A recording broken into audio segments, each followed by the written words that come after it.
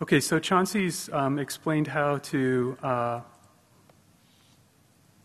compute vibration modes and compute vibrations, and that's the core part of what we need to do for modal sound. So this next part we're going to go on and talk about acoustic transfer. So acoustic transfer basically describes how these vibrations produce sound waves in space, and it involves the wave equation. So we're going to talk about the core idea of acoustic transfer, and then we're going to talk about wave equation, acoustic waves, and then acoustic waves in the frequency domain, how we get to that case, and then what the problems we need to solve are to get the radiation that we actually want to render in practice. Along the way, I'm going to talk about multipole sound sources, which are really, really useful. They're super fast to evaluate, and they're the workhorses of a lot of solvers. And then I'm going to talk about different solvers and representations, because we don't just need to solve things and make a graph. We need to evaluate them rapidly in real time for a lot of applications. So there's a bunch of different things I'll talk about until I run out of time. Okay, so acoustic transfer basics. So the key idea at this point is we have a model for linear modal sound. So using some software library that we'll talk about, you can take a model in, mesh it, compute the modes, and get the frequencies. And you can apply an impulse to it, give it a force, and it'll start vibrating. So that's the core thing you get right now. And one model of the sound is just add together all those individual little vibrations of each of those modal oscillators and use that as a sound. It'll sound like something, but it won't be predictive of true sound because it doesn't know anything about the air around it. So in practice, what we want is we want to multiply each of these independent modal oscillations by some amplitude function or some more general transfer function. So the simplest thing we can do is just scale the amplitude, and this already can account for the dramatic variations in amplitude of each of these modes. So in practice, the acoustic transfer function, we can think of it as just a function of space, of the position of your ear, x, in the object's frame of reference. And that's going to modulate each of the individual modes. And we do this for each of the modes and add them together by linear superposition of the wave equation. Okay, so basically the transfer function just tells you how loud each mode is. You're going to compute one for each of the modes. And so basically the sound is a sum of each of these transfer functions, which are functions of space, multiplying the mode amplitude q, which is a function of time. In practice, you don't need to evaluate the transfer functions at audio rates. You can do this at a few hundred hertz, or depending on how fast your ear is moving in the object's frame of reference. You can do this at a couple hundred hertz and then just smoothly interpolate the transfer values, the amplitudes, along the trajectory. And this works well in practice.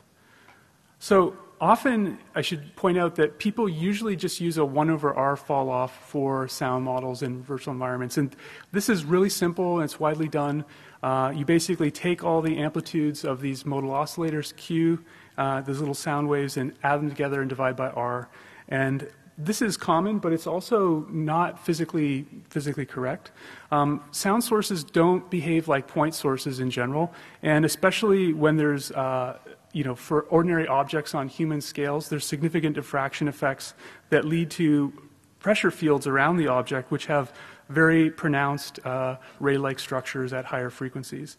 And so it's fundamentally just they're not 1/r fall-offs. There's more spatial structure. In certain cases, you can use a model like this, but it basically is technically only correct if your object is very far away and the wavelengths of the sound associated with the sound source are much longer than the length scale of the object. So the object is very tiny compared to them, and the object is closed. In these cases, you can produce one of these 1/r monopole sources, but that's a lot of special cases.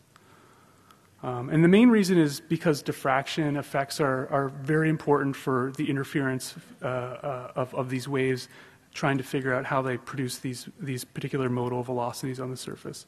So the key thing is we have basically 3 orders of magnitude in frequency and 3 orders of magnitude in wavelength that we're interested in.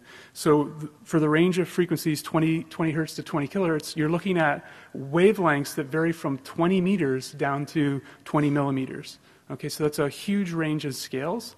And when we get down to the smaller scales, it becomes much harder to solve these problems in practice. So our problem is a little bit easier than architectural acoustics, where you have huge domains filled by these wavelengths. We're looking at sound sources, which are smaller, but it's still a challenging problem. Just to show you some of the effect of a point source versus a non-point source, here's this example from an older paper. On the left is the acoustic transfer renderer, which has directionality effects. On the right is just a 1/R effect. Okay, so I'm definitely going to need the sound turned on for this part. This is the analog audio. Any sound? Sound? Okay.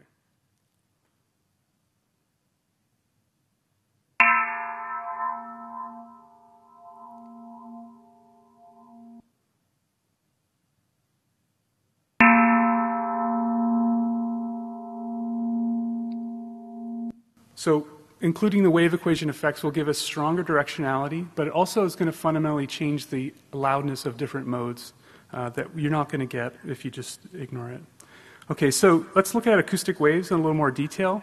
I encourage you to look at like a fluid reference like Robert Bridson's Fluid Course Notes or another acoustics book for derivation of the wave equation. Basically, it comes from three parts. One is mass conservation, that basically all the mass is conserved when these fluctuations occur. And the other is the momentum equation, or F equals ma. So basically the density of the fluid times the acceleration is equal to the force density, which in this case is due to the acoustic pressure. So P is basically the fluctuation in the pressure about some background amplitude, say the average atmospheric pressure. So we're interested in these small fluctuations in pressure and small fluctuations in particle velocity as they oscillate, and small fluctuations in density. In this case, this is the total density. And the last part that you need to derive the wave equation is basically a gas law, how pressure and density are related. And this comes out of this equation, the energy equation at constant entropy. And basically the proportionality constant that shows up is basically the speed of sound squared, c. And so these three things can be combined to cancel the velocity term and to cancel the density term, rho delta. This is the small acoustic density fluctuation. If these are combined, you can get something just in terms of the pressure. And so this is the familiar wave equation. It basically says that the second derivative, spatial derivative of the pressure is related to the second derivative of time. And here, this is the Laplacian, which is basically a generalized second derivative in space. So this is the equation that we want to solve ideally. Just in 1D, if we just look at the 1D equation where this is the second spatial derivative, it basically says the acceleration of pressure is proportional to the curvature of pressure in space. And so it's going to, if it's curving upwards, it's going to be accelerated up. If it's curving down, it's going to be accelerated down. And these are the equation that we're interested in. So the higher the speed, the faster the change. Okay. So in order to actually produce sound from these vibrating solids, we need to have a boundary condition. And the boundary condition we're always going to use for radiation is a derivative boundary condition.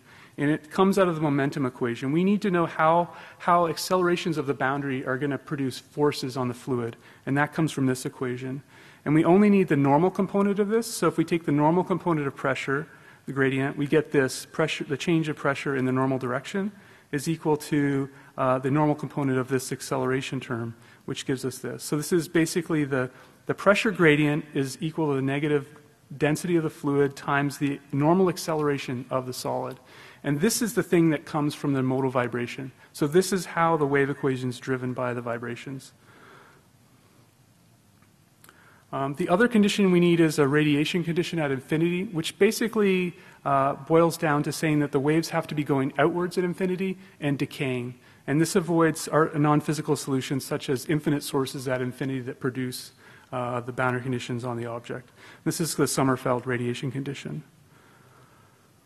Okay, so for modal sound, what we see is that the frequencies of individual modal oscillations are strongly localized at the modal frequency. So if we take a histogram, so this is a symbol modeled using linear modal analysis. If we hit it and look at the vibrations of each of the modes, what we see is that the frequency content of each of those modes is very localized around that modal frequency. No big surprise.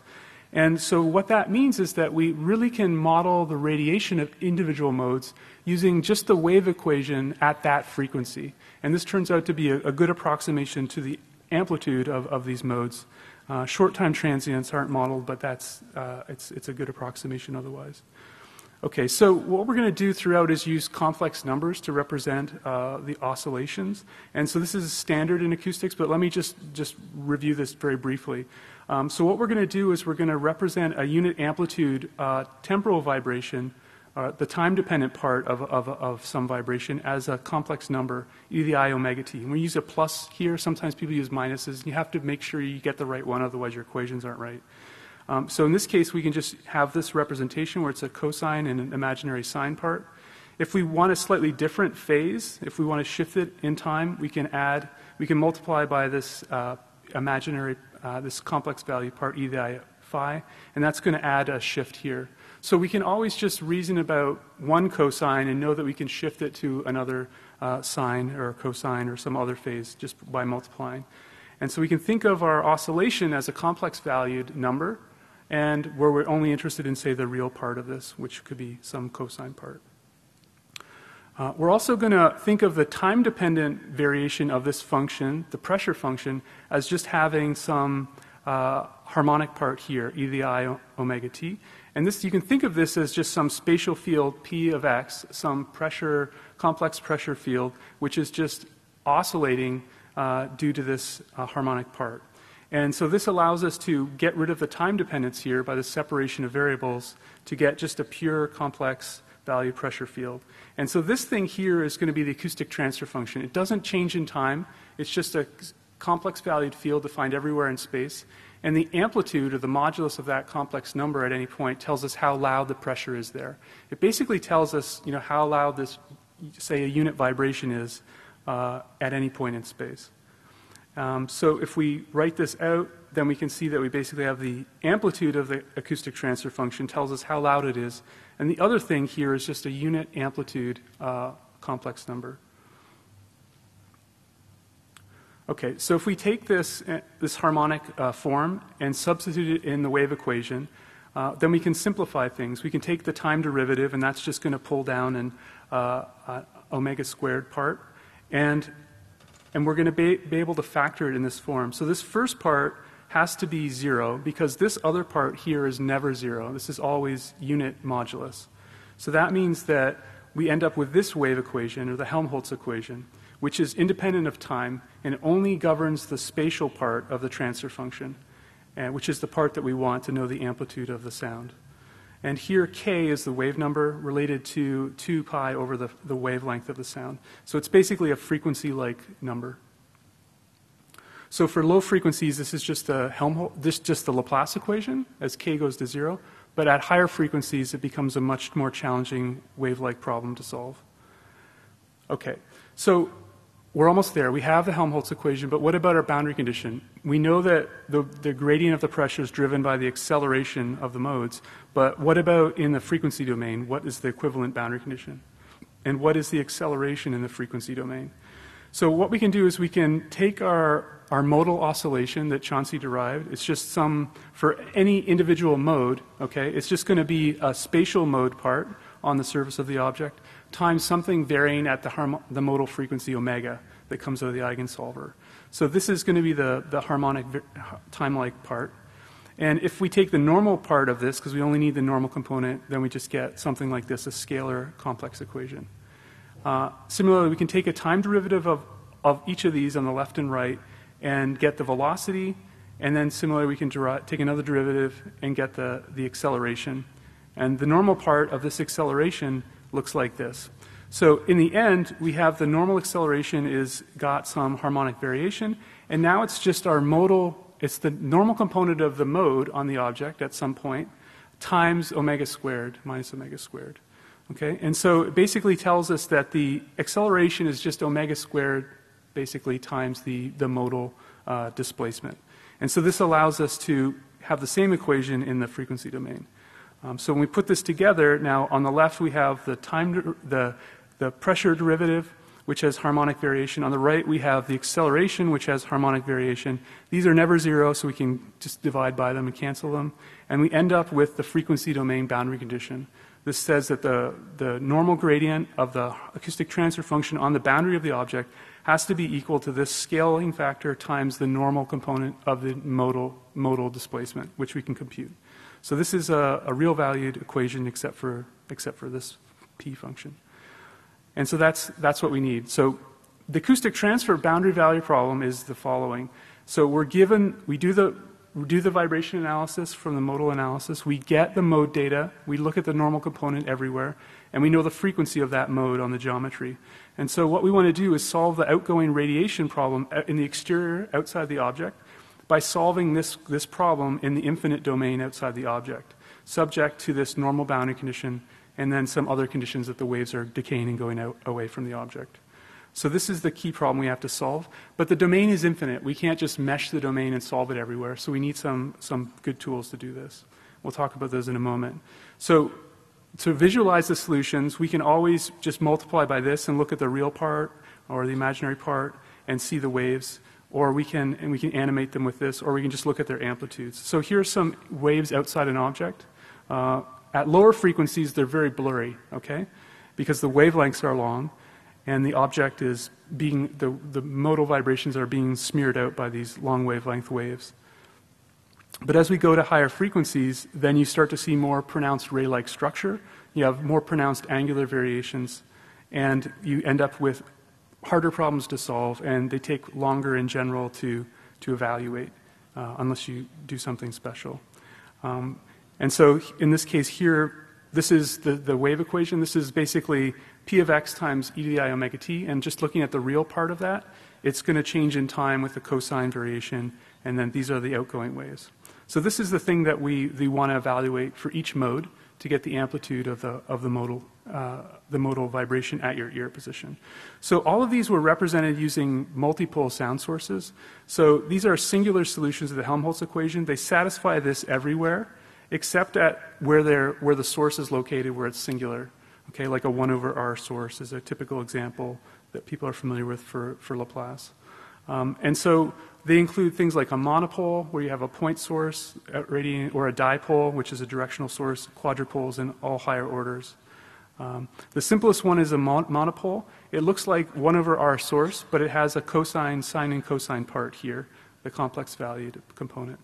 And here, this is the wave number, and then we have the distance from the source. The key thing is that this behaves like a point source with a little divergence pressure component at the location that the source is located.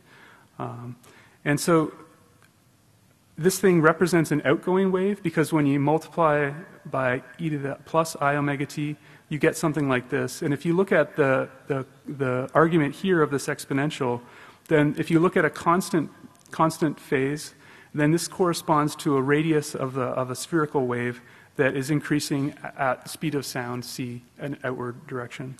So this is an outgoing wave. If you had minus here, then you would need to have pluses on your kr terms.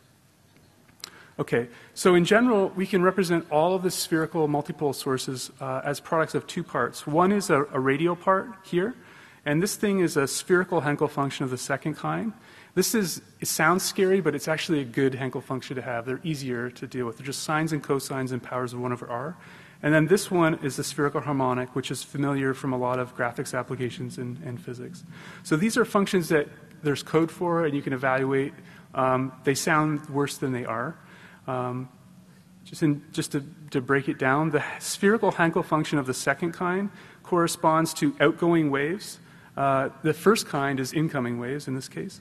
But they're actually just all sines and cosines divided by different powers of r. Here's some of them, but you can get them all using very simple recurrence relations. If you just know the first couple, you can derive all of them with this very simple formula. And you can get derivatives easy too for the boundary conditions. So these things are things that you can evaluate easily. Just feel reassured that they're not bad. And there's formulas to get the spherical harmonics as well, and lots of code to evaluate them. They're very common, so I'm not going to go into that in more detail. So we can represent a whole wave field for a vibration at a single frequency using a multipole expansion at a single point. And then this allows us to figure out some coefficients for this expansion, and then we just multiply by these individual multipole basis functions to get the wave field represented here. Okay? So in general, you can just think of this as a linear combination of some basis functions, okay, which are of some particular type like this, and they're weighted by some complex coefficient. So at the end of the day, you can represent the whole wave field from say, your object at some frequency just by a vector of complex coefficients. And you can put it in some code, it'll just evaluate these expansions, and it'll give you the pressure amplitude at your listening position. So it's a very compact and efficient way to evaluate this. So in order to get these representations, we have to solve something, though. And we need to do this quickly because basically for every mode, every time sample, and every object, we have to evaluate these transfer functions. So this needs to be cheap.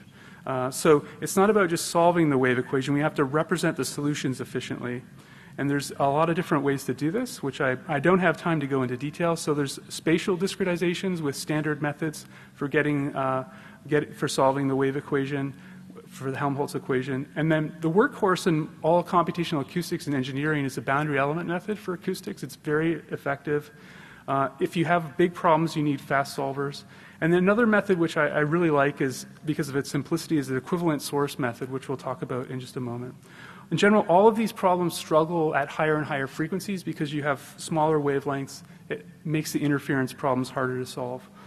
The method that Changxi is going to talk about next for the modal sound pipeline is just to use a boundary element method, Helmholtz solver. And the basic idea is that you know the geometry and you have the mode and the frequency, and then you can evaluate the derivative of the pressure boundary condition, which is related to just the mode. So you basically discretize the boundary into triangles or some elements, and then using the boundary element method, you can figure out the unknown pressure on the boundary, the key unknown quantity, from the derivative of the pressure, and solve for this by solving a dense linear system or using a more sophisticated solver. So the end result is you pass in the derivative of the pressure and you get out the pressure. And then once you know the pressure and the gradient of the pressure on the boundary, then you can evaluate the pressure anywhere using an integral. So there's a beautiful theorem that says that the Kirchhoff integral, as stated here, where g is some 1 over r type function and its gradient is here, and this is the derivative data that you have from the mode, and this is the pressure that you just solve for from boundary element method, okay? So once you have pressure and gradient everywhere on the boundary, anywhere outside the object, you can just do this integral and get the pressure that's associated with this sound. So if you have n triangles and you have m modes, it's going to cost you order mn work to do all these integrals. So in general, this is really slow because you got to do this at hundreds of times a second. So this is not great. But this is a standard workhorse for a lot of methods. Now, this is an awful slide, but it's basically what I say is that there's a closed form expression to get all of the multipole expansion coefficients. So if I have a solid, I've solved the boundary element method, I got pressure and its gradient. Now I can evaluate all of the multipole coefficients using this closed form expression, where R are some standard functions that you can look up in books or get standard code for. And so the key idea is that once you solve the boundary element problem, you can evaluate the coefficients, and then all of the transfer function becomes just a vector of complex value coefficients you compute and store once. And the key thing is that for a very small number of coefficients, you can evaluate all of the field from this. And this is much cheaper than doing a full integral because it's independent of the geometric complexity of the object, which is key. Okay? Another way to actually solve the problem is to use the equivalent source method. So this avoids doing a boundary element solve or any discretization. It basically says that I know I have the wave equation satisfied outside the object, and I know I have a boundary condition. So what can I do? I can put a whole bunch of sources inside the object, assuming it's a closed volumetric object. And if these are multipole sources, I'm guaranteed that they'll satisfy the wave equation, the Helmholtz equation. The only thing they don't do is satisfy the boundary condition. So there's a bunch of different methods for finding these coefficients such that they satisfy the boundary conditions better. Okay? And the basic idea is this. My acoustic transfer pressure is given by a linear combination of some basis functions which satisfy the Helmholtz equation, okay? And then all I need to do is tune these coefficients such that the boundary condition error is minimized, okay? And so you have the boundary condition and you substitute this expression into it, and then you get a linear system that all the coefficients have to satisfy. And this must be true at every point on the boundary. So what you can do is discretize your boundary and then apply this condition at every point. Every point gives you another linear constraint on your coefficient vector. And if you put them all together, it's a big linear system. And you can solve this linear system using the least squares method to find the coefficients of each of these sources such that when they all radiate, they all add up at the boundary to produce the right derivative pressure boundary condition. It's a really cool method because it basically, you can have a very small number of coefficients and then just go ahead and directly solve for them using the least squares technique. So it's the kind of thing that you can like literally code up a solver in an afternoon, and it works well. So this was a technique that was adapted into a method called precomputed acoustics transfer, which is a fairly complicated method I don't have time to talk about today at SIGGRAPH 2006. We basically first took the modal model and a boundary element solver and evaluated the pressure on an offset surface. If you have a thin shell or a thin object, you can't place singular sources inside it because there's no room inside it, right? So what we did was we built an offset surface and evaluated pressure there, and then optimized the placement and the coefficients of each of these sources to match the boundary data on this offset surface. And then once you had that, you have a small number of sources which you can rapidly evaluate to get the pressure at runtime. And this worked, and it was real time in 2006. In 2006, it only took about a third of a microsecond per dipole. It's a lot cheaper now. And using only tens of sources, you could approximate the radiation fields of each of these modes to within perceptual values. Okay, so the last thing I want to talk about is how to do this really, really, really cheap. So let's exploit a speed memory trade-off. We can evaluate all of these transfer functions in constant time at less than a microsecond per mode if you bake everything into texture maps. Okay? We don't want to store the whole field because it's infinite and three-dimensional. That's too much space. So what we can do is put them into sort of basically sphere maps of the outgoing radiation. And this allows us to do things really, really quickly. So if you look at the transfer functions in space, as you get to higher frequencies where all the trouble is and all the data is, they start to have stronger angular structure, but they still are very radial functions that are kind of boring in the radial direction.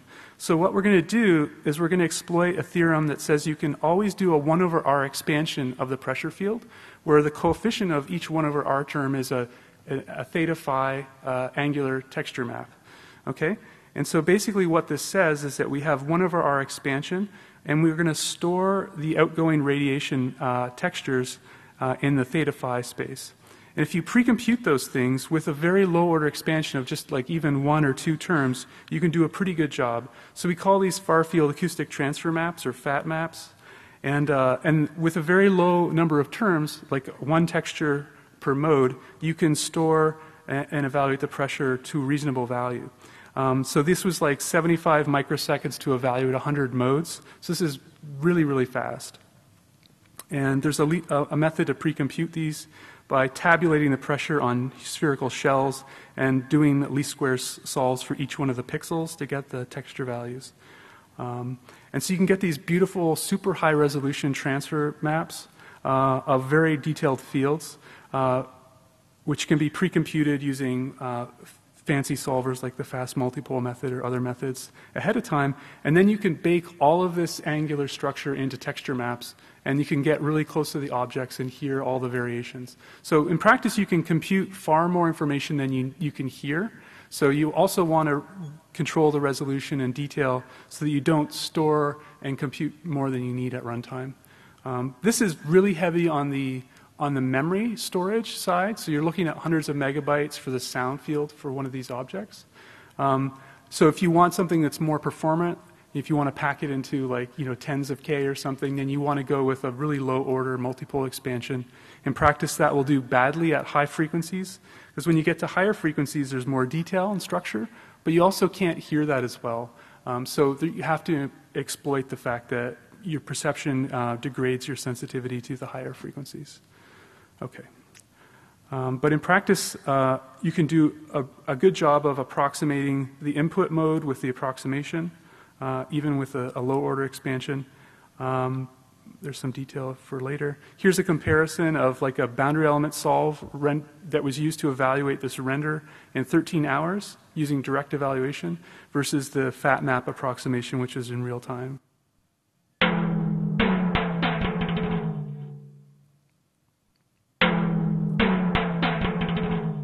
So this is, you can't tell the difference, and so you can allow more error in practice by having fewer textures or less resolution.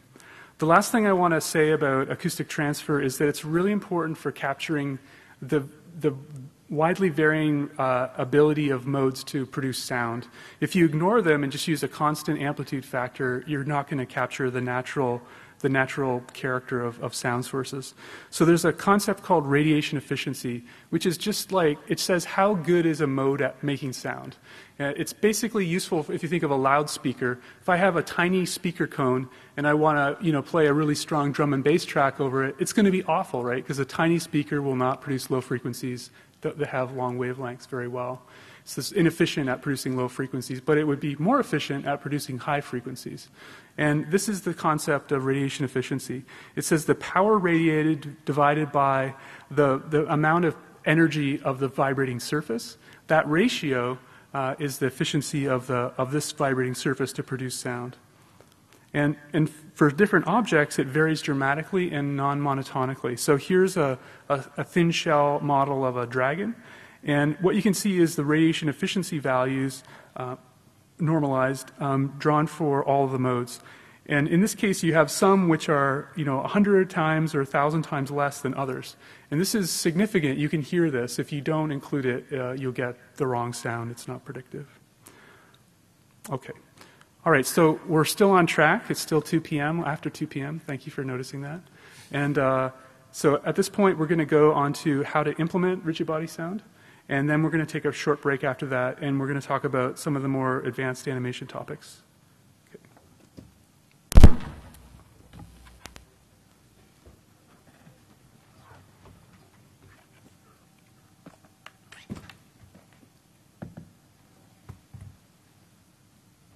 I guess I also need sound. Seems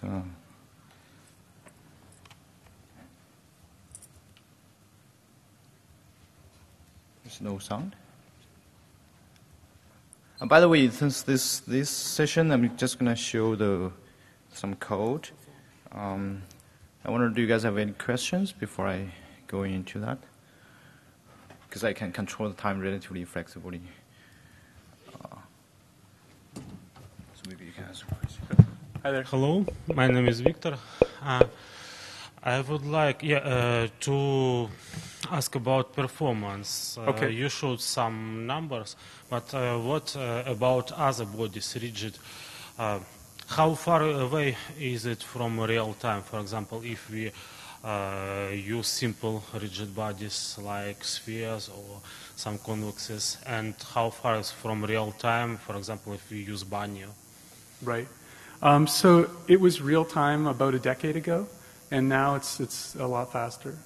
So the thing is, you can time step modes for an individual object in real time, and so the bottleneck is just how long it takes you to evaluate the transfer. If you are only doing, say tens of flops per mode to evaluate a transfer function on average, then you can evaluate this, hundreds of times a second. Like in 2006 on a Pentium, 4 chip, right? So you're going to be able to do tens or hundreds of objects very easily, okay? And your main bottleneck is going to be dealing with all the physics and the contact interactions for tricky scenarios. So in practice, it's highly parallel. So the physics becomes the bottleneck for a lot of applications. Yeah. Okay. Good question. Thank you. Yeah. Hi there. I've heard for if you're doing frequency analysis and additive synthesis, which this is completely different than this, right? I've heard if you go that route, if you subtract that generated sound from the thing you were analyzing, you're left with kind of a filtered noise that's like the real world. And I was curious, when generating sounds this way, is it also missing that kind of real world filtered noise, or is it pretty good compared to reality?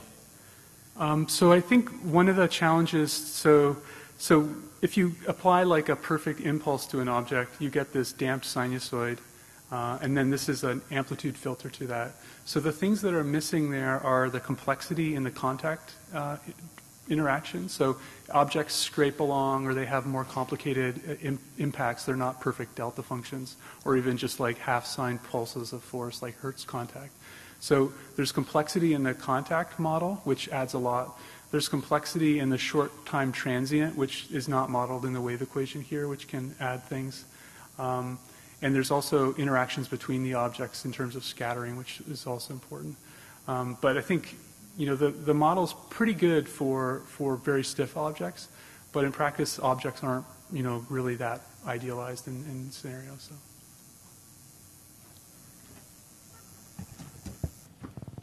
All right. So I guess what I'm gonna do is I'm gonna show you the code. The code is online, so you can download.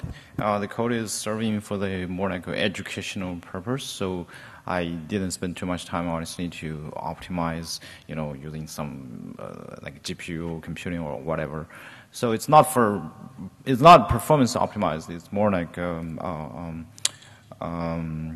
for educational purpose. So what I'm going to do is I'm going to, in the next 12 minutes, to basically go through the pipeline.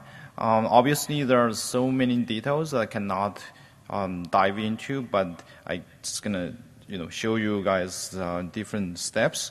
You can download the code and compile the code, and after that, so for example, the first step you need to do is to generate the tetrahedral mesh. And of course, there are many tools like TEDGen that is available online to help you to generate the tetrahedral mesh from the triangle mesh.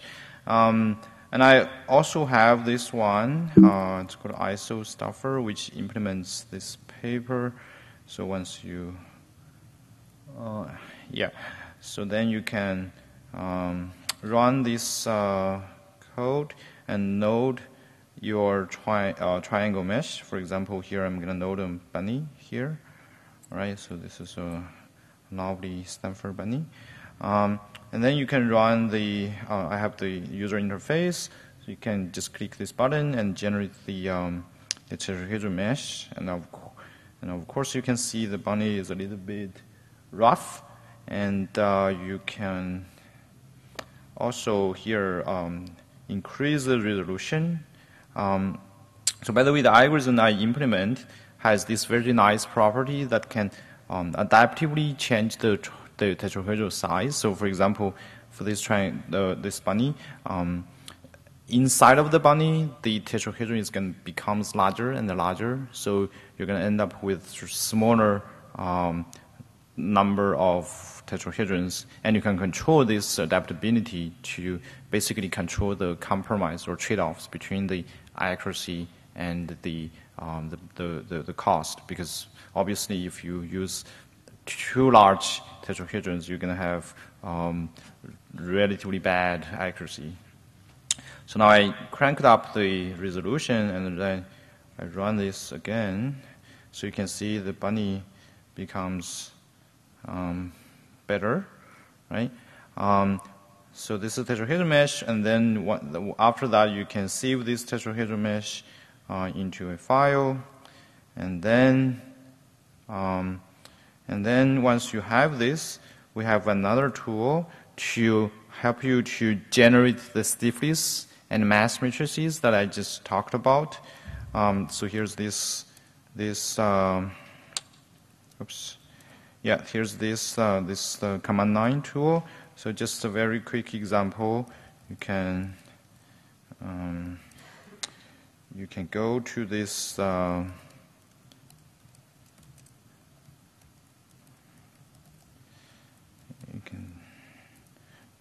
So here you can see that you need to specify the tetrahedral file, and you need to specify the Young's modulus using the -y option and the Poisson ratio. That's where the mature property really kicks in. Right? You need to specify the mature properties to control, for example, the vibrational frequencies. For example, you want to make the sound more like a metal, then you probably need a relatively large Young's modulus. You can look up online. All these two parameters, the Young's modulus and Poisson ratio, they are physical parameters. So you pretty much, you can start by looking up online and look at the specific material values and plug that here, and use this tool to generate the mass and stiffness matrices and store that into a file. And after that, I'm not going to run it here. There's a MATLAB script. Then you can use the MATLAB's generalized eigenvalue decomposition to compute the eigenmodes. So basically, to do the linear modal analysis and store that into a file. And I also have this very small tools. It's a visualizer. So once you have that pre-computed, so for example, so you can node the tetrahedral mesh. So this is a tetrahedral mesh, tetrahedronized bunny. So you can see the resolution is relatively high, and then you can also see some,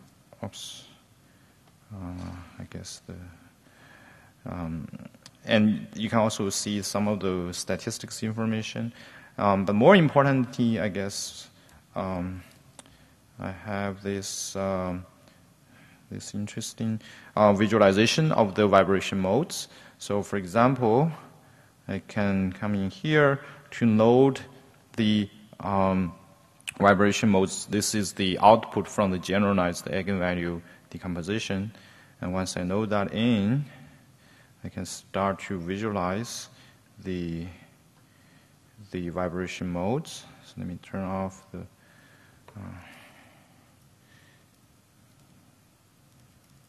so this is the first mode, and the second mode, the third mode. Let me use another example which is better. So let me turn off this guy. Oops, sorry. So this time I'm going to load a dinner plate, because the dinner plate is, I guess, as Doug just showed, it's a symmetric object. And so it has some beautiful vibration patterns, which is easier to visualize than a bunny. So here's the dinner plate. Now I'm going to load the vibration mode that I pre-computed already for you. Sorry, I should load a dinner plate rather than a bunny. So here we go. And now I can visualize the dinner plate. And so you can see this is the mode, first mode, vibration mode. And this is the second one. And you can see the first one and the second one is similar. Just the pattern is just rotated a little bit, rotated by 90 degrees. In fact, this is because the dinner plate has these symmetries. So not surprisingly, the vibration modes also have these symmetries. But as you go to higher and higher mode, you're going to see different vibrational pattern here. All right. Okay, so that's the part for the vibrational modes. And then we move on to compute the transfer values. For that, because computing the transfer value is a pretty time-consuming part, so I'm not going to show you a live demo. But I pre-compute the transfer value and followed what Doug just talked about to generate the multiple coefficients, to pre-compute the multiple coefficients, and store that into files. And if you download the code, we also provide in the code if you compile that successfully. I test the compilation on both Mac and Linux. I am testing on Windows, but I guess at this point I cannot fully guarantee it can compile successfully on Windows, but it should be. Anyway, once you compile that, we also provide this Python binding, so you can use the Python code to write some script. So here, for example, is a simple, very simple Python script that you can node the vibration modes, and then you can query the eigenmodes and query some vibration modal frequencies, and also you can node the pre-computed transfer values and start to evaluate the acoustic transfer value using your Python code. So, for example, here's a very simple example. I think I already node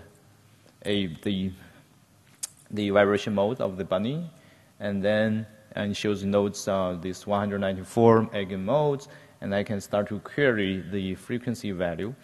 So here the input parameter, this one is the first mode. It's a zero-based index, so it's the first mode is 0, and then this is the density value. By the way, there's a little bit of details. I guess it's worth highlighting.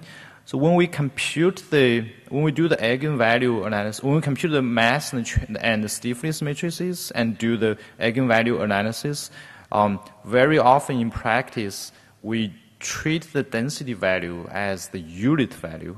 Okay, this sounds a little bit strange, but the benefit of that is because mathematically you can see that the vibration pattern or vibration modes or the U matrix is independent from the density value, but the vibration frequency is inversely proportional to the frequency value. That means you can always, when you do the eigenvalue analysis, the generalized eigenvalue analysis, you can always treat the density value as a unit, and then afterwards you can plug in whatever density value and do this sort of like uniform scaling to get the values. So that's why here, when I pre-compute the generalized eigenvalue, when I query the frequency values, I need to provide a specific density values. All right, that's the Python part. And then finally, we can put everything together. So I created this very simple demo code. So you can look at the code and see how we put everything together. So yes, here we go. So here's a very simple dinner plate. Okay, so I know the eigenvalue analysis, I know the transfer value, and now I can do the real-time rigid body sound synthesis. So I can click here, right? And then, because this is real-time and everything is considered, so now if I move a little bit closer, so you can hear the sound is larger. And also, if I... Yeah, it's too loud. And now, if you click at different location, and then if I click here, for example, the sound is different, right? So basically, this is just to, by the way, answer the question, the previous question. This is a demonstration to showing that we are able to already to do the real-time sound synthesis for rigid bodies. But of course, for more complex sound phenomena, it's still pretty expensive at this point. I guess I'm pretty much on time, so that's great. So yeah, feel free to download the code, and if you have any questions about using the code, I think I put a README, and also I detailed all the steps, all the required libraries. It requires only like pretty standard library like Boost and Eigens. I'm purposely when I was doing this, I'm purposely avoiding using some specific libraries. So yeah, give it a try. Good luck.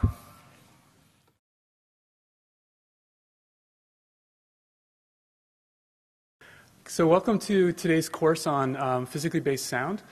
So this course is going to take a closer look at how to actually produce sound for computer animation with a strong emphasis on sound source modeling for physically based animation. And the presenters are myself, Doug James, Changxi Zheng from Columbia, Tim Langlois, who graduated just recently from Cornell and is now at Adobe Research, and Ravish Mehra from Oculus Research. So Ravish is going to talk more about the sound propagation part, and we're going to talk more about the sound modeling part initially. So there's a long course description which says that basically there's a lot of stuff to do to actually produce sound for physically based animation. There's a lot of details. This course is going to try to explain it. So I don't have to tell people here at SIGGRAPH that physically based animation is widespread, it's common, but in order to produce sound for these things, you need to go farther than just computing the visuals. In a sense, a lot of what we've done in the last few decades in computer graphics has been to reproduce Edison's legacy, which is to say that we have created fantastic tools for producing visual content, and all of the sound is an afterthought that comes later, right? So, and what's going to happen next, as motivated by VR and faster computers, is to actually put everything together so that now in the future we're going to be able to, produce all of the animations, but the animations will have super high detail and time, capturing vibrations and radiation of the associated sound. So that in the future you're going to be able to compute an integrated audiovisual experience for display on whatever device or platform that you want. And then finally, once we can resolve these sound sources, we can put them into auralization engines and reverb engines of the future, and then listen to those with your head-related transfer function or some other listening model of the future. So our main focus here initially in the first part of the course is going to be on how do we model different types of physics-based animation sound sources, and how do we model the radiation or acoustic transfer that comes out of them. Okay, so we've had a number of papers on this in the past, and there's increasing numbers of papers on this that are appearing. So the course basically breaks these down into core. So this is a bit small. I'm going to switch to this view. So the basic breakdown of the course is as follows. So in the first half, before the break, we're going to look at vibrations. So we're going to look at modal vibration of rigid bodies, and then we're going to look at how those periodic harmonic vibrations produce radiation, which we're going to call acoustic transfer. And we're going to look at a lot of different models for that in detail. And then to wrap it up, this modal sound part, Changxi is going to talk about how to implement rigid body sound. He's going to write some code and generate some sound and talk about the code that's in GitHub to do that so that everybody can get started right away. We're going to have a short break, and then we're going to talk about a bunch of different sound models: acceleration noise, brittle fracture, thin shells. Tim's going to spend some time talking about liquids and sort of an implementation details of the advanced water sound paper that he just presented earlier this morning.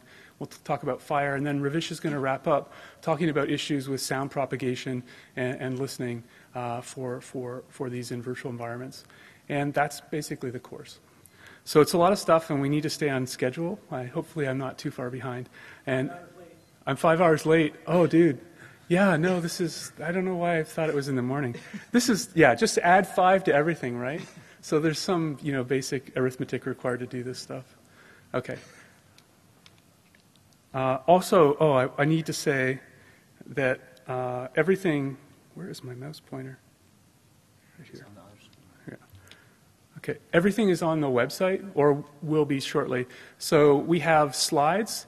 There's course notes for modal vibration and acoustic transfer in a lot more detail, and there's also code and different demos. I'm going to put all the keynote presentations up there when I get a better internet connection a little bit later. But there's PDFs of all the slides that you can get there now. Okay. Do you want to go?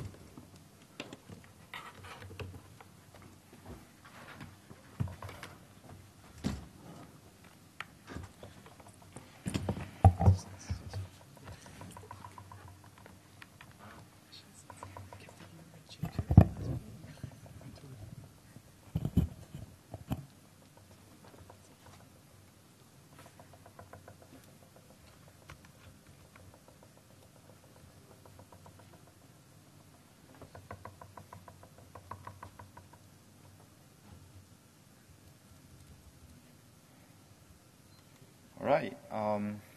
Thanks for the introduction, Doc. So, sorry, I need to open the slides.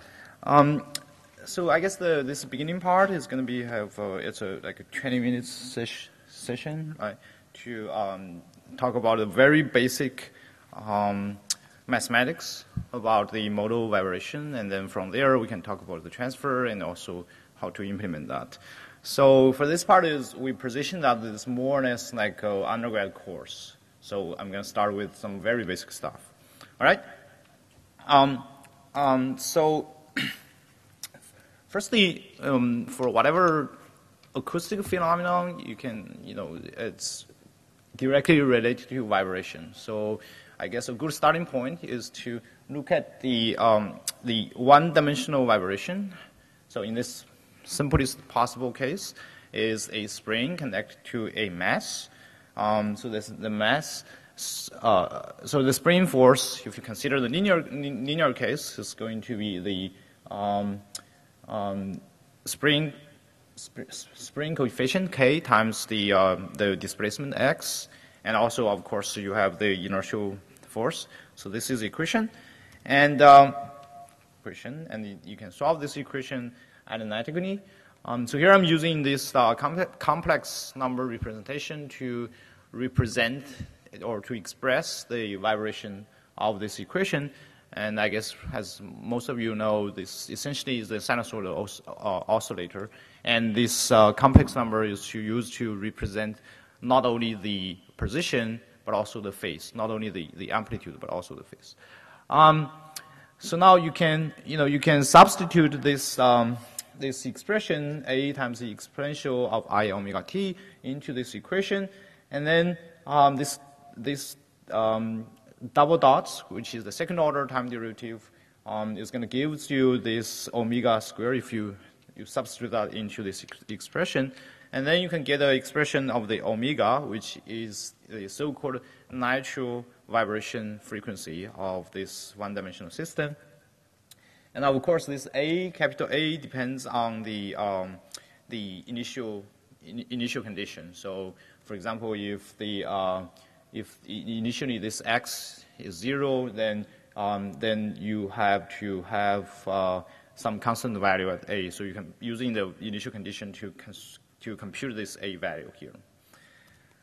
A slightly more complex case is you add this damper, which is used to model the energy dissipation during the vibration process.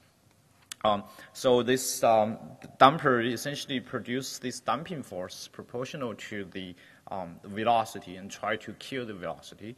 So here D is the damping coefficient.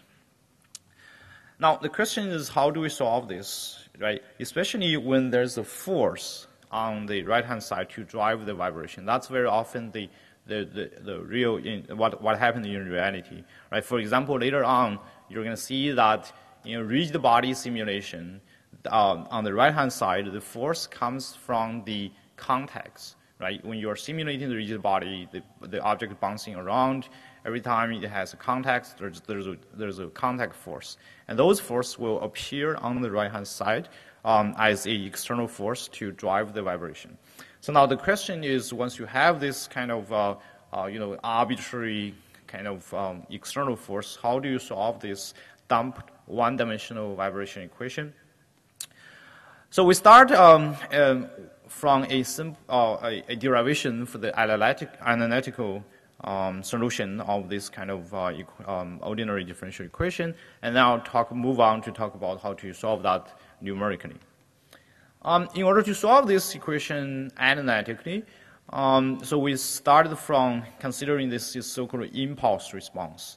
So the physical interpretation is pretty simple. So basically, suppose on the right-hand side you have just the impulse, okay? And then what's going to happen for this damped vibrator? So instead of having a f on the right-hand side, you have a direct delta function on the right-hand side. And the solution of this kind of this equation with the delta function on the right-hand side is called the impulse response of this vibrator. And once you have this impulse response, the advantage of that is analytically, then given a arbitrary force function f on the right-hand side, you can start to use the time convolution to construct the analytic expression of the solution with the arbitrary f function on the right-hand side. So the question boils down to how to solve or how to construct this impulse response. There are many different kind of mathematical way of deriving this. So here, just for the sake of time, I'm just going to sketch a very simple derivation by using the so-called Laplace transform. Laplace transform is very much similar, if you know that, is very much similar to the Fourier transform. So it transforms the arbitrary function here, f, into a function in the so-called S domain by using this integral. And one nice thing of this Laplace equation, Laplace transform, is the time derivative, the Laplace transform of the time derivative of a function has this kind of very nice form. And also, by the way, the direct delta function and the Laplace transform of that function becomes simply 1. So now you can apply this Laplace transform on both sides, right? On both sides of this vibration equation with the direct delta function, and here's what you get, right? By the way, here I assume in my start, the vibrators start with the displacement 0 and also start with the 0 velocity. So everything is at rest at the beginning, and then I just apply this impulse to drive the vibration. So in that case, this F0 is 0, and also the F prime 0 is also the 0 here because the velocity is 0. And so you arrive this very simple algebraic equation, and the solution of this very simple algebraic equation looks like this, right? Essentially, it's 1 over this ms squared plus ds plus k, right?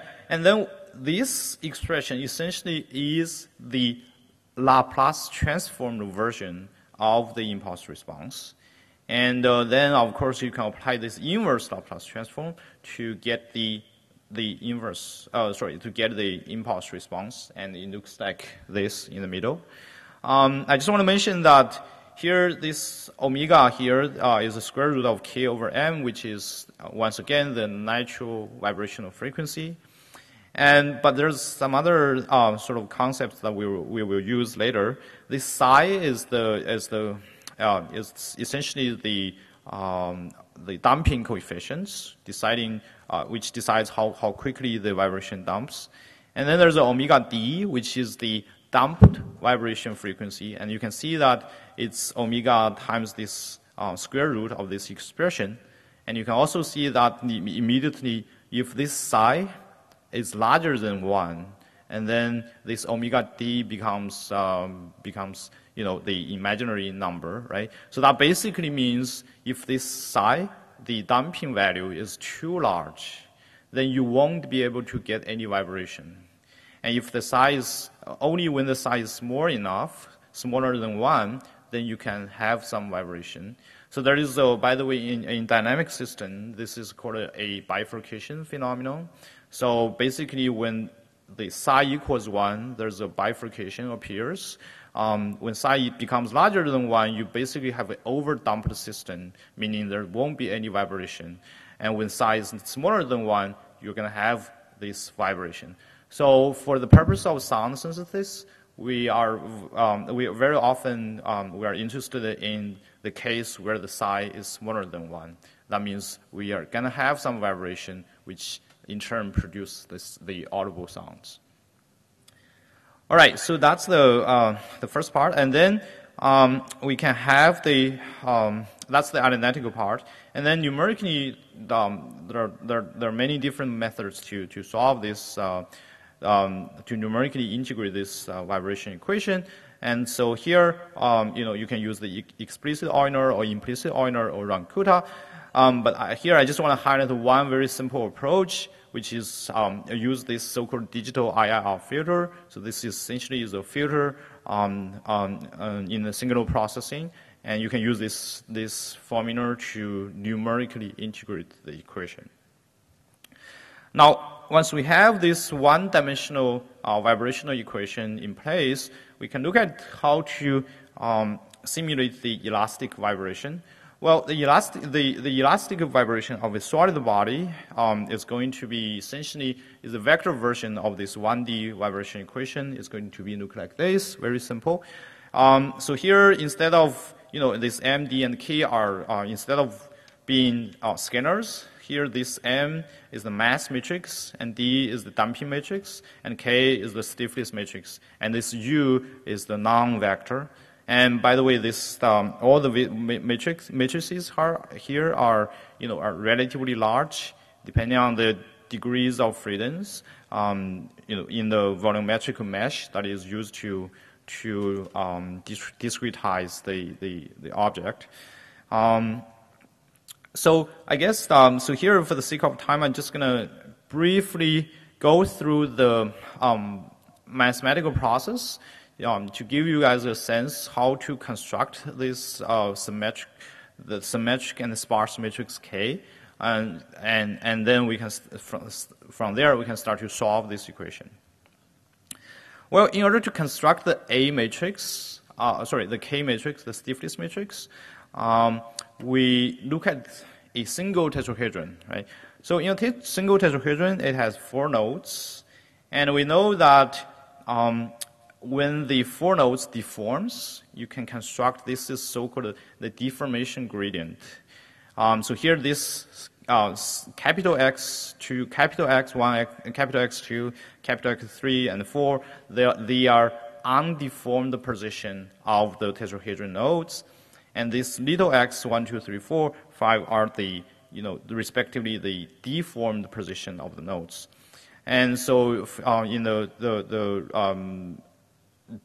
elastic simulation, and people know that you can use this to construct the so-called deformation gradient, and then use the deformation gradient, you can measure how much the tetrahedron deforms, which is, by the way, called the strain tensor. And the strain tensor essentially is the nonlinear measure of how much a infinitesimal length changes in the body. But you can linearize that, and that gives you this linearized version of the strain tensor. And from there, you can construct the stress, which is the internal force of the body. From the material science, you know that the stress, the internal force, depends on the C. The C basically is the material dependent, in this linearized version, is a material dependent force order tensor. So it's more like, it has it has 4 dimensions. So that's why so it has like the A, B, I, J, and the 4 numbers as the index. So now, by the way, this C matrix, the tensor, of course, depends on the mature properties. So, for example, for isotropic and homogeneous material, based on the material constitutive law, you have this simple expression. So here, this K is the K and mu are both material properties, which you can look up online in whatever mature data book, and this delta is the so-called Kronecker delta. So I guess the short story here, the key point here is once you have this, then the stress tensor basically gives you the way to calculate the force, right? So if I have, for example, if I have a direction, then I can ask what is the force, the internal force produced along that direction, which essentially is the stress tensor multiplied with this direction. So now coming back to this tetrahedron, you can ask for every single node, what is the internal force, applied or generated on that node by this tetrahedron. And the way to do this is you calculate the stress tensor using the way I just talked about, and then you also calculate a effective normal direction for that node, and then you use S times N. That gives you the force F. So by the way, the effective normal direction N is one way you can calculate that is you can calculate that as the averaged normal direction of the three triangles adjacent to that node.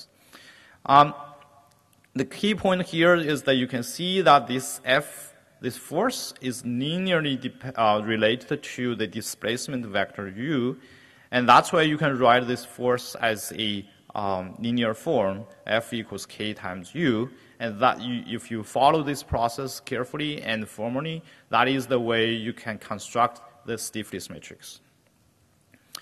And once you have the stiffness matrix, by the way, here I'm just trying to go through the mathematical part, and later on I will show you the demo with the code. The code is online, so you can download the code and you can see the exact numerical routine, how we construct the K matrix and the mass matrix and so on and so forth.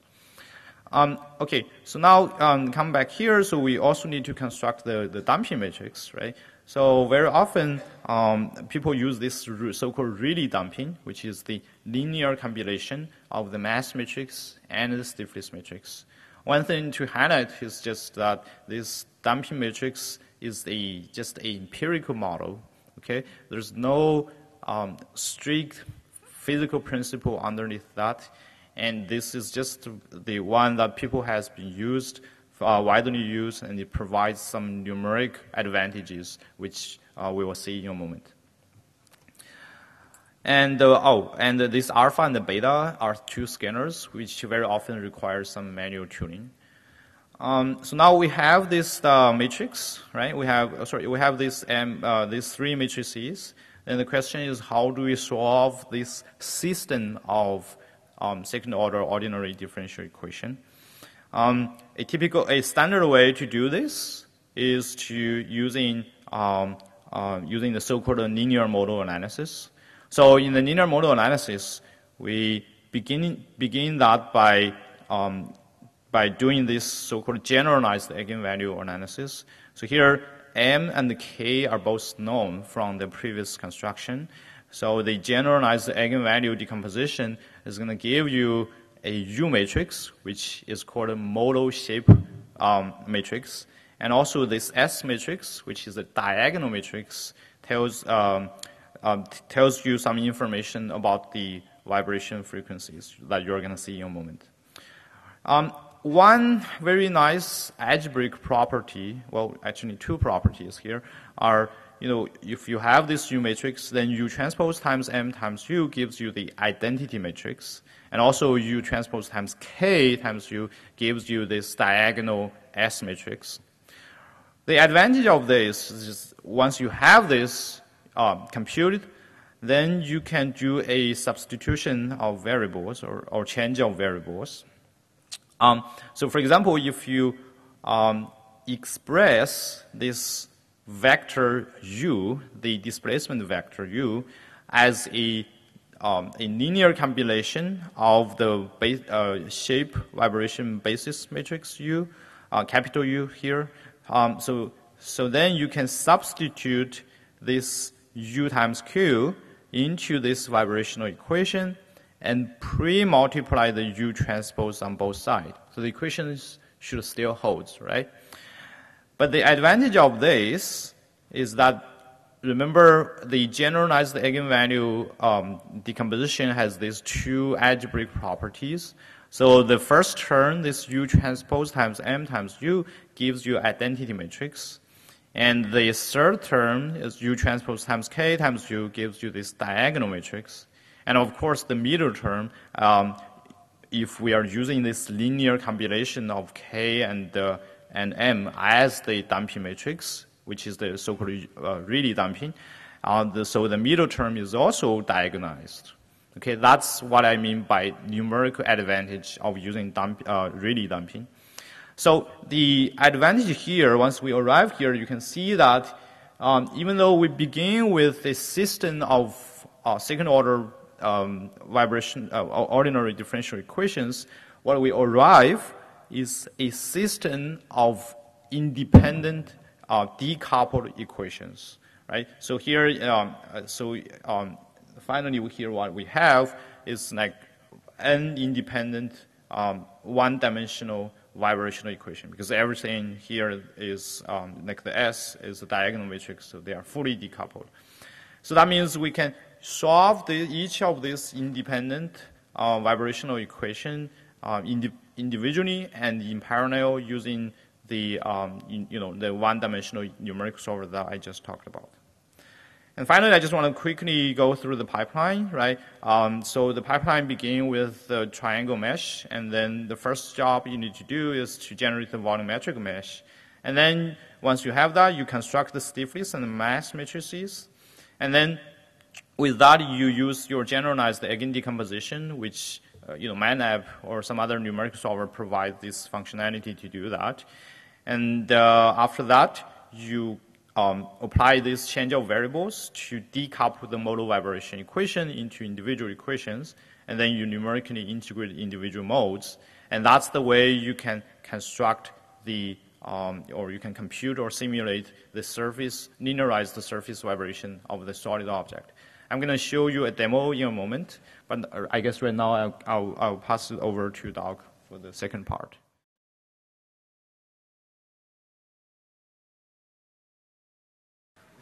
Let's get started. So this is the second half of the class. Lots of topics, mostly 15-minute vignettes, except for liquids. We're going to spend more time on that. Okay, so the next topic is acceleration noise. And let me get my sound plugged in here. Okay, great. Thank you. Okay, so acceleration noise is a way to improve rigid body sound, modal sound models even further. The reference for this is two papers, one at SIGGRAPH 2015 and an SCA paper. This is work with one of my former students, Jeff Chadwick, who's a PhD student at Cornell. He did a lot of great work. Okay, so the motivation for acceleration noise is that something's missing with rigid body sound. So here's an example of a bunch of dice thrown on a wooden table. Let me just turn this up a little bit more. Can you turn it up a little bit? Or maybe it is. Okay, so let's break this sound down. So this is you take the modal sound pipeline, you process all the objects, get modal sound models and transfer models, and then render it. This is what you get. So the problem is that modal sound only gives you sound from object vibration, and that's not the only source of sound. It doesn't, in fact, include any sound from rigid body acceleration. So this is the sound you're hearing just from the table, okay? And if you listen to just the dice, this is the sound that comes out of the sound engine. So clearly, this is a problem. And so pre-computed acceleration noise was a technique for getting all of these little clicks that are missing from rigid body sound. So you get something more like this. Okay, so what's going on? Why are we missing things? So the sound pipeline we had so far only includes vibrations, but these objects, these tiny dice, their lowest frequency is already above 40 kilohertz, right? So you're not going to hear anything from these at regular audio rates. So all of the sound from them is coming from little clicks that aren't based on modal vibration at all, okay? So if we go back and look at our wave equation, we had a boundary condition, which is how the vibrations produce sound, right? So this is the normal derivative of the pressure, and basically it's driven by the normal acceleration of the surface. But the normal acceleration of the surface isn't just from vibrations, it's also due to rapid rigid body impacts when an object hits the ground or hits another object, right? So there's a very short time scale during which the object changes direction, and that's going to produce a huge acceleration, potentially. So what we want to do is capture both modal sound as well as acceleration noise due to these rapid rigid body accelerations. So here's an old experiment people did to sort of get a handle on acceleration noise. They took two steel hammers, shown here, and on these swinging beams, and then they lifted them up and then dropped them and let them hit each other. So this is an awful room. This is like a sound torture chamber where you send people. And inside, here's the sound that they recorded. There was a huge spike in pressure, up to like 10 newtons per meter squared. So this is a loud sound. And followed by a ringing sound. So this is the ringing sound of the hammers themselves, the ding when the hammers hit. And this part here is the acceleration noise, basically a loud click, where you basically hear the derivative of the acceleration profile applied to the objects. And so this thing is really important because for small objects, it's the only source of sound, okay? Okay, so basically what we want to do is capture the sound produced by these rapid accelerations that can be on the order of, tens of microseconds in duration, tens to hundreds of microseconds, depending on the stiffness of the object.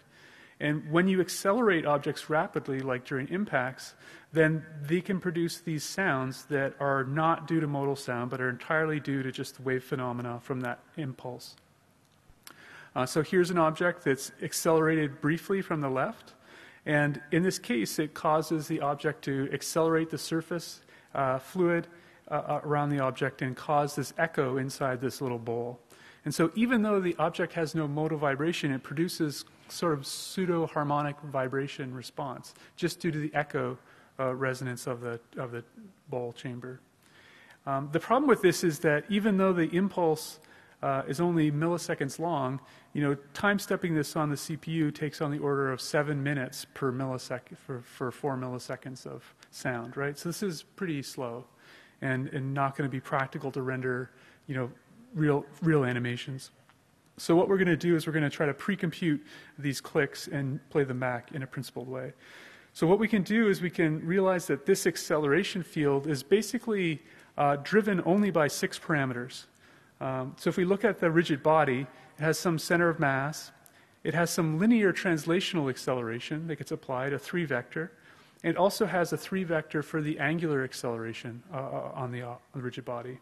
And so these 6 numbers basically contribute to this surface acceleration field, A sub n. So you can think of this field as being a sum of six fields, where each one is linearly scaled by each of the acceleration numbers, the linear acceleration and angular acceleration. So if we just look at one of the components, say the first component, this is the x component of the linear acceleration in time, and in space it's just the x component of the normal vector. And each of these fields has its own decomposition, but I'm just going to consider just one of them. So they have a time and space separation of variables that you can exploit. Okay, so if we just look at the first one, what we can do is we can just think about a little short time impulse, a little basis function like this one, that gets used to parameterize the time dependence of this acceleration profile. And so we can use this then to solve a wave equation for that pulse. And then later, what we can do, if we have an arbitrary acceleration profile due to some impact scenario, we can then approximate this by a whole bunch of these little basis functions.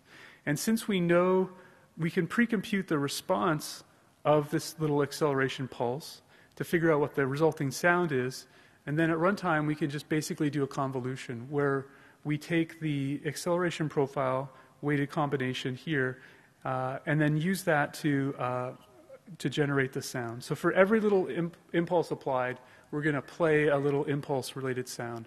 And so we do that together in a linear superposition and get all of the resulting waveforms that we add up in the time domain. So this is the basic idea. So we pre-compute these clicks due to impulses, and then at runtime we use all the rigid body simulators impulses to give us the right resulting sound. And so we can go ahead and pre-compute these click responses for the accelerations in x, y, and z, and angular accelerations in x, y, and z, and get these sound fields that we record in the outgoing direction. So we don't want to have to store the whole 3D space-time volume of all of the sound, because that would just be way too much data. Even though it's a short amount of time, it's still every point in space has its own waveform.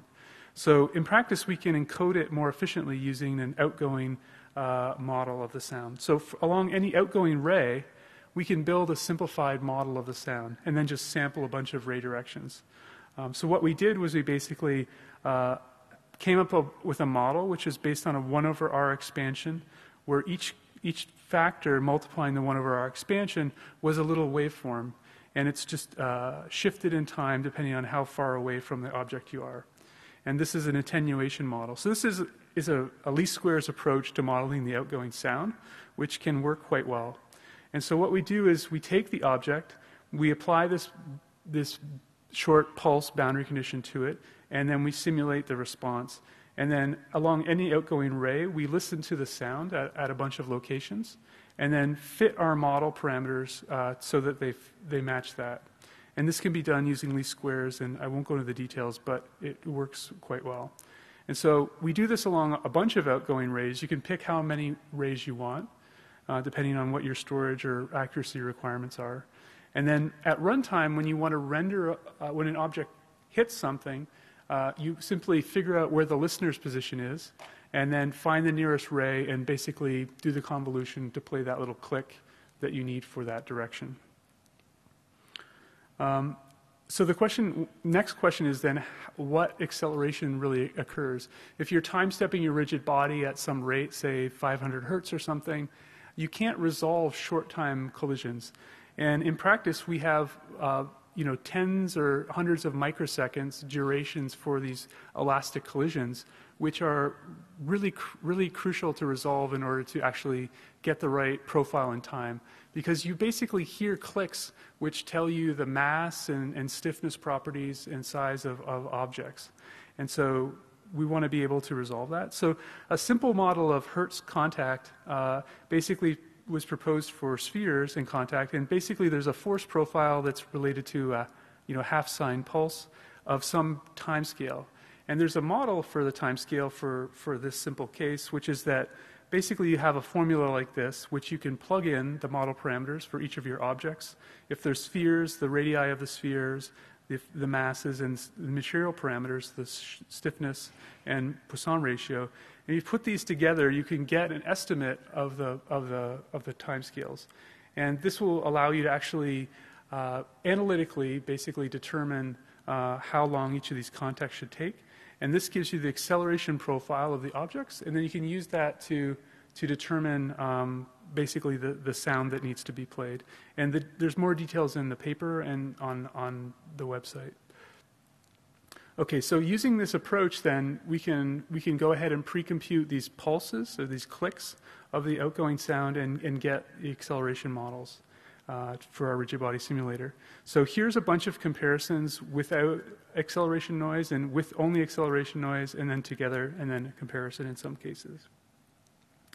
So here's ball bearings. These ball bearings have no modal sound at all. So if you put a whole bunch of marbles together or ball bearings together in a modal sound engine, you get no sound, which is clearly wrong. So these tiny objects are the cases where acceleration noise is critical.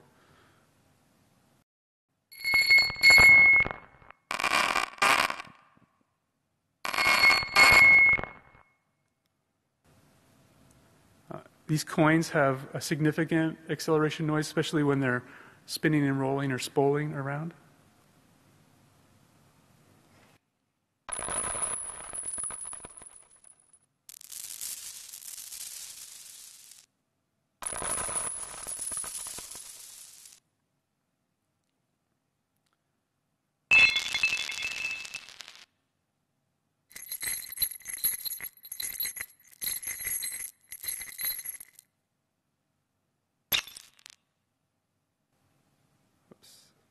And then some other examples we did. In order to avoid pre-computation for lots of pieces, we came up with some approaches to have databases of small primitives. We build sound models for them and then use those to rapidly generate the sound. We have a sound bank of different types of primitives, and Changxi is going to talk more about this kind of idea when we talk about the fracture paper. And we also have some techniques to compress the waveforms to allow us to speed up both the pre-comp as well as to do faster synthesis. So in this way you can handle lots of objects if you want to smash things into millions of pieces. It's not going to cause a pre-comp problem.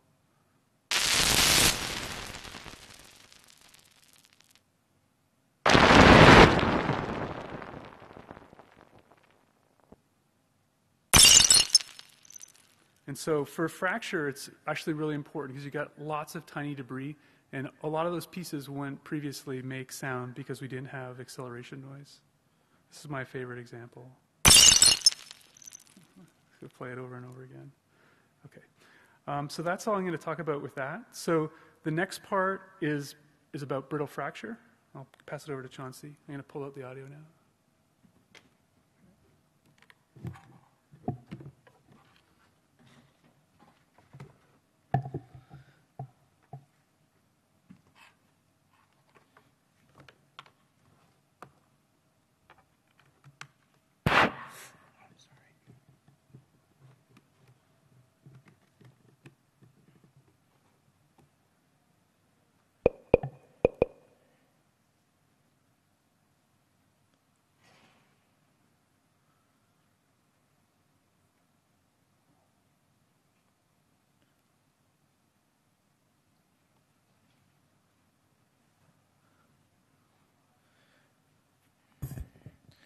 All right, so in the next 15 minutes, I'm going to talk about another sound phenomenon about brittle fracture.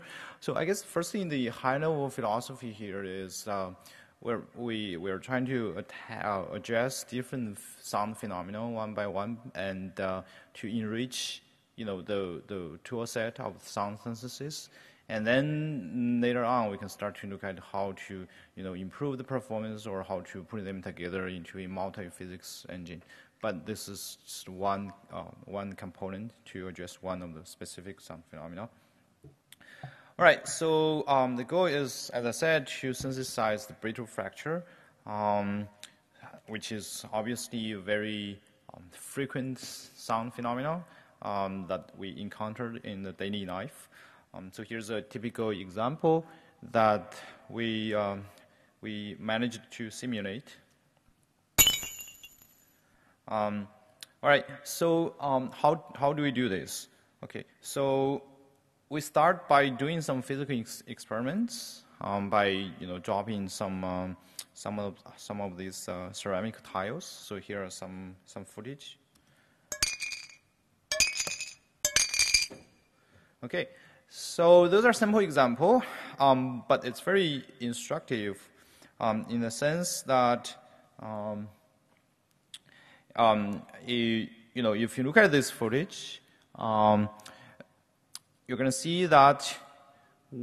So here on the top is the footage, on the bottom is the sound spectrogram, which basically shows as time goes how the sound frequency component distributes at each of the time instant. I just want to highlight at this point, where this fracture occurs, and you can see that the sound spectrogram changes suddenly, so there's an instantaneous spectrum change. So what does that mean? So that means the brittle fracture occurs during a very short amount of time, and you can almost ignore the transient behavior during the fracture process. So this links back to the rigid body sound model that basically shows that we can use the rigid body sound model to also synthesize the brittle fractures and noise. So here, that means in terms of the pipeline, we have two major steps. The first step is we need some physics simulator to simulate the fracture process, to generate the debris, and also to estimate the force. That is the external force appearing on the right-hand side of the vibration equation. Record that I talked about at the beginning. So once you have those those information, and then we can simply use the rigid body sound model that we talked about in the first half of this course to synthesize the final sound. So it sounds pretty simple. But the key question then is how do you calculate the force, the fracture force to drive the sound? So here's a simple rigid body simulation whenever two objects collide each other, and obviously there's a force. So the force is going to deform the object a little bit, even though very often for solid object it's very tiny. But this deformation exists, and if this kind of deformation is too large, and of course the object breaks, right? But the key thing is, in addition to generate the fractured pattern, which is related to the visual parts, visual component, we also need to calculate the force. In this particular case, it's called fracture impulses. That is used to drive the modal vibration, and that is the way to generate sound waves. So if you look at the pipeline, then we basically have 4 kind of steps. In the first 2 steps, we have to constantly perform them to detect when the collision occurs. So whenever an object is in collision, so we have to do these first 2 steps to ask whether this collision force is too large, so the object starts to break, right? And this is pretty expensive because we have to do this kind of things at the audio rate. So that's why this step has to be fast. So our first kind of contribution is to make this fracture simulation as fast as possible. So how do we do this? Well, if you look at the fracture, essentially it boils down to this quasi-static stress analysis, which is a good approximation for the broad brittle fracture. So in quasi-static stress analysis, answers a very simple question. It's given an external force, what is the quasi-static deformation of the object under that external force? So this K is the stiffness matrix that I talked about. So once you have this K and you have the external force, which comes from the collisions, then you need to solve this very simple linear system. It's quasi-static, so the inertial part is ignored. To solve to solve for the displacement U.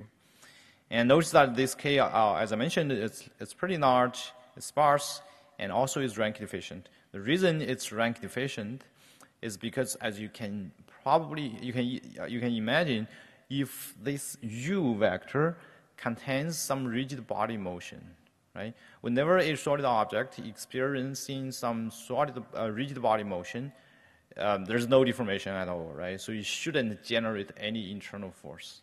So that means there existing some kind of displacement vector U, which produces the rigid body motion such that there's no internal force. That also means this K matrix has some Lua space or some rank deficiencies.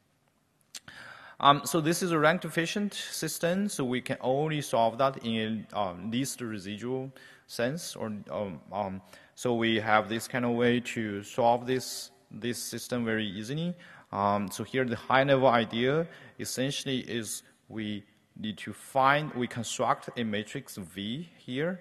What this matrix V does is to sort of transform this system such that I can use a change of variable again to use this V times R to represent the U vector.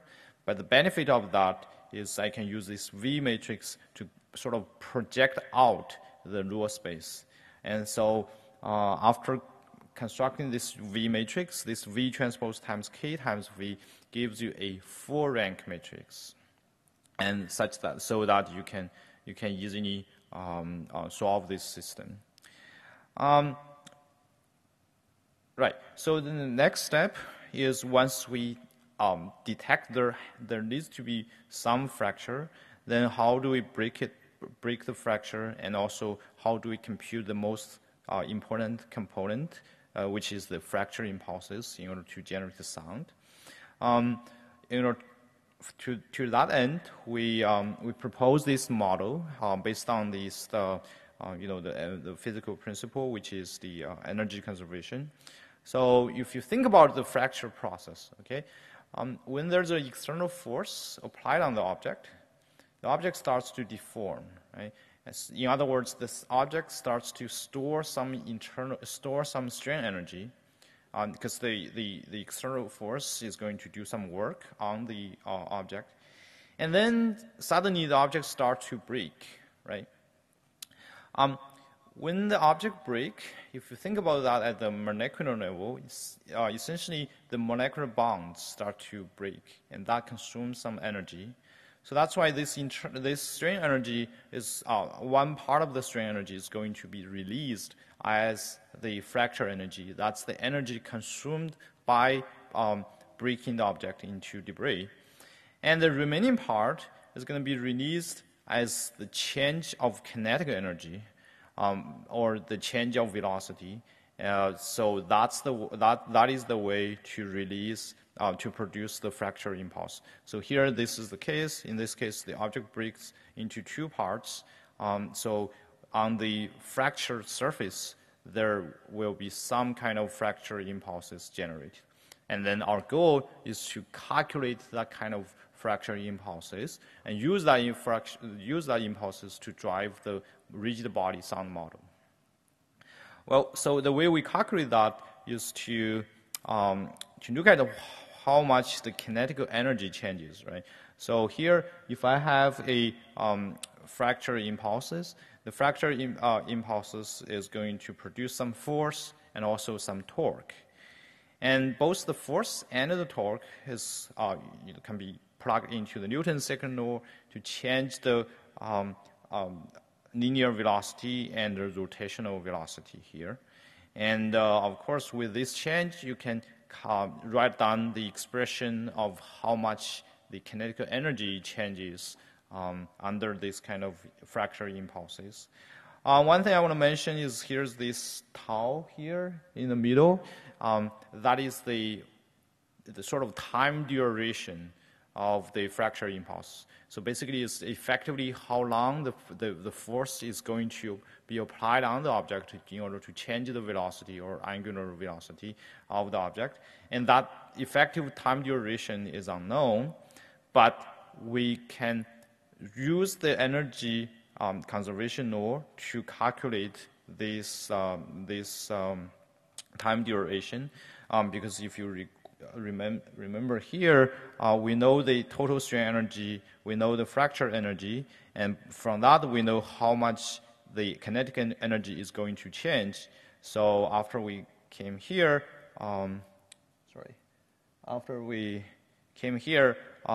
this becomes the equation. On the left-hand side, we have the energy change. On the right-hand side, we have the expression with respect to tau, so we can calculate tau. And that gives us the fracture impulses. That's one of the key contributions of this work. And with that, we can synthesize some sound. Right? And here's a comparison. Compare the fracture sound with the real experiment. So I'm going to show the real recording first, and then the synthesized sound. And once again.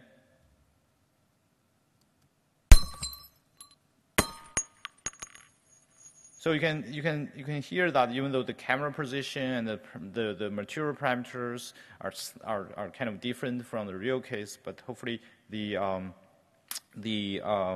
sound is quantitatively very similar to the real case. So the last piece is to improve the performance, right?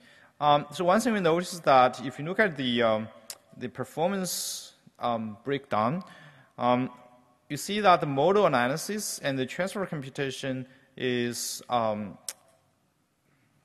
of expensive because there are so many debris generated, and for every single debris you have to run the modal analysis, the linear modal analysis, and you have to compute the transfer values, so which are very, very expensive. So one way to improve the performance is to exploit the perceptual ambiguity. So here, the key observation here is that whenever you have a large number of debris, you can replace some of the debris into a slightly simpler shapes, and then use that simplified shape to produce sound. And because there are so many debris, so this kind of simplification won't be noticed, So along that line of thinking, so we start to create a database where in the database you have a bunch of very simple primitive shapes. Here we use simply the ellipsoids. And for each ellipsoids, we can pre-compute all the vibration frequencies, eigenmodes, and the transfer values, the multiple coefficients for the transfer values, and so on and so forth. And then at runtime, whenever I have a debris, I can simply replace this debris by a simpler shape. So here's the visualization. So here's the glass slab breaking on the ground, and then I can replace this into the ellipsoids. And there's a very subtle details, which is how to sample this primitive shape space, right? So we exploit the fact that there's whenever you linearly scale the object, all the quantities like the vibration frequencies and the vibration modes and even the transfer coefficients, they all scale. They all have this kind of scaling relationship. So that means we only need to sample the ellipsoid shapes that is normalized. So in this particular case, we normalize that such that these A, B, and C parameters that describe the shapes of the ellipsoids as a unit square sum. So it's just one way to normalize that, and here's the way to visualize this sample space. In any case, we can generate the sound using the sound banks. So here I'm going to show you 4 different kinds of sounds. The first one is the original one without any sound bank replacement, and the next 3 is the ones with progressively more and more replacement.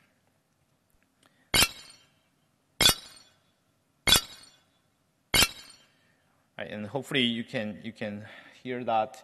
Well, you can agree that they are very much similar. And here's another case.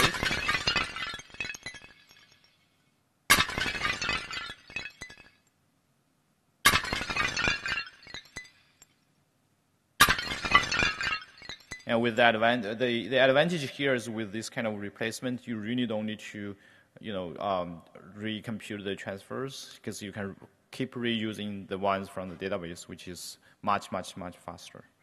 I guess that ends the session for the brittle fracture. I guess I'm going to pass over to Doc to talk about shells.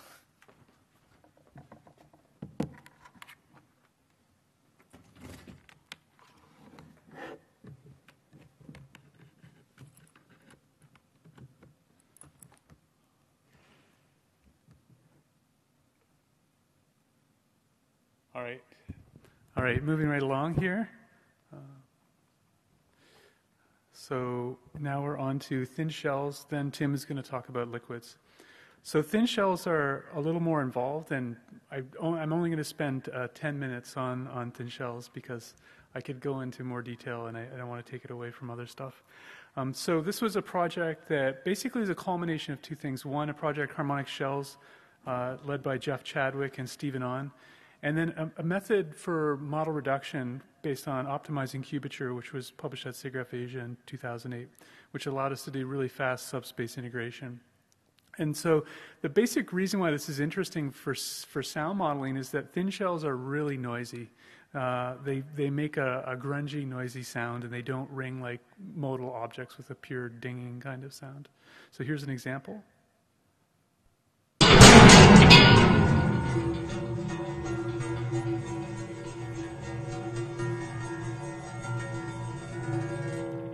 So the garbage can has a crunchy kind of sound. And the real reason shells are noisy is because of chaos. There's a crazy amount of coupling between the modal vibrations of this structure. Even though the visible amount of deformation may be very small, there's still nonlinear coupling present because the shells don't like to stretch or shear, but they bend very easily. So as they start to bend, then they start to distort, and that causes the stretching forces and shearing forces to couple the modes together. So here shown on the bottom is what you get when you take a symbol modeled with a linear modal model in gray, and when you excite it, it starts to ring with a damped sinusoidal behavior. But when you allow the nonlinear forces to be modeled correctly, or better, then you start to see modes coupling and exchanging energy, and their behavior is more chaotic and less predictable because energy is shifting between modes, and this makes it sound very, very different. You can still see they have a strong frequency component localized, but it still has a lower frequency fluctuations. And when you look at the frequency response of the models, they're very different in the linear case versus the nonlinear case. So you can still see individual modes have a clear frequency response in the linear model, but now in the nonlinear case, there's coupling between them, and so a given mode will have coupling to lower frequency components. And this gives it this noisy, grungy sound.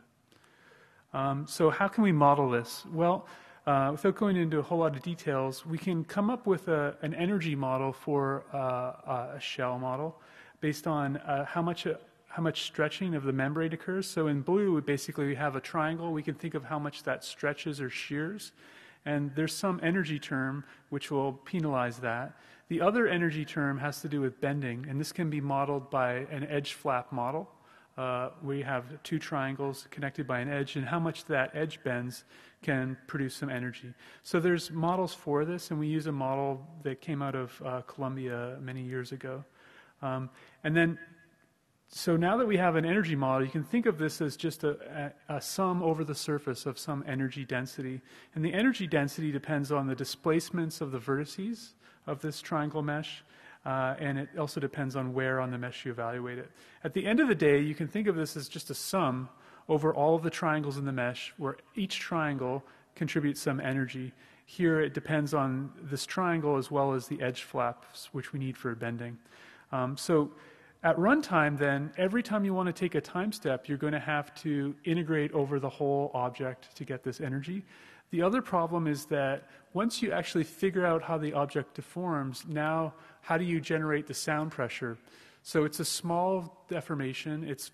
Its shape is well approximated by the linear modal model. So we can transform back to the linear modal model space to get modal coordinates and then use acoustic transfer to get a sound. So we still have to time step the shell, and then we have to get back to modal coordinates to use transfer, which is a further pain.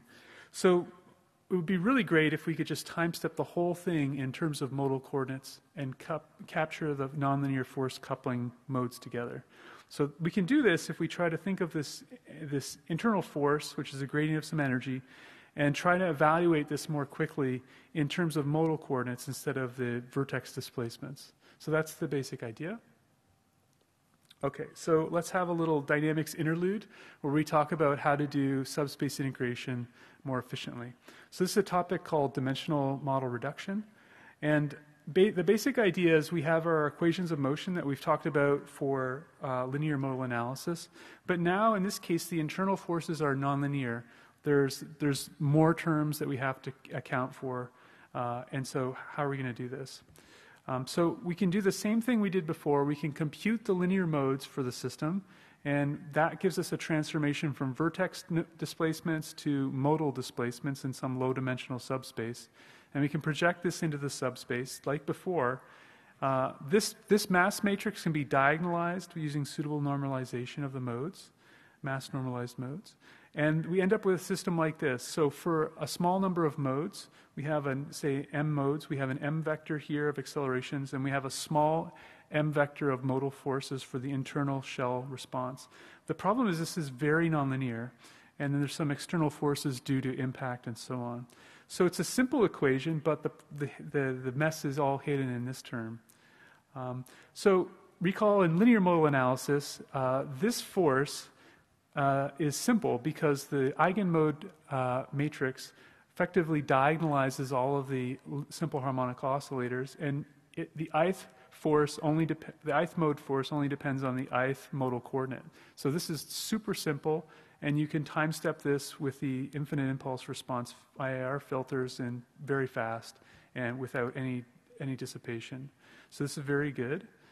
In the general case, when you have a general nonlinear system, the internal forces are messy and everything doesn't simplify. So what you have to do is you have to first, given a modal coordinate for the shape you're in, you have to evaluate all of the vertex displacements by doing this UQ multiply. Once you get the vertex positions, you evaluate the internal forces of each element, and then you accumulate all those element forces together to get vertex forces, and then you project it all back into the subspace to get the modal force. So this is the process you always have to do, and this involves all of the degrees of freedom of the system, which is slow. So you have to take the modes, deform, accumulate, and gather back. So this is slow, and really you want to go directly there. And so there's a way to do this called optimizing cubature, which I don't have time to explain, but the basic idea is you do this integral as a sum of things, but now you only sum over a subset of elements. So you take all your geometry and modes, and you find some locations to evaluate this at with some magic weights, W, which allow you to do the integral much more quickly.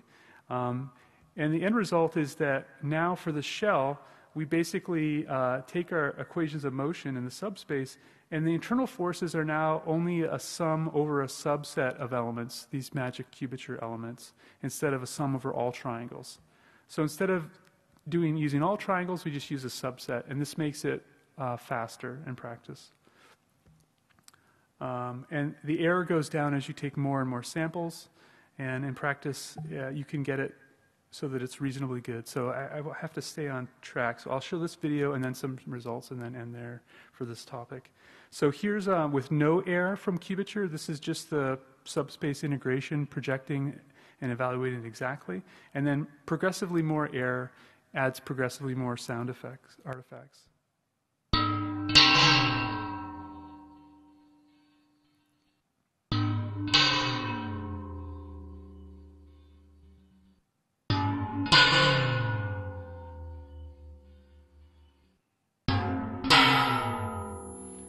So at some point you have some unconstrained degrees of freedom and it starts ringing oddly. The nice thing about using subspace integration even without cubature is that it allows you to take a larger time step, which is important because if you have to time step the model at fraction of a megahertz because of the time step restriction, this is a real problem. So you can take larger time steps and get faster. So this object was time stepped in 19 days on a 16-core workstation to produce this 5-second clip using traditional explicit Newmark, which is insane. And on a laptop, this model took 2.8 hours.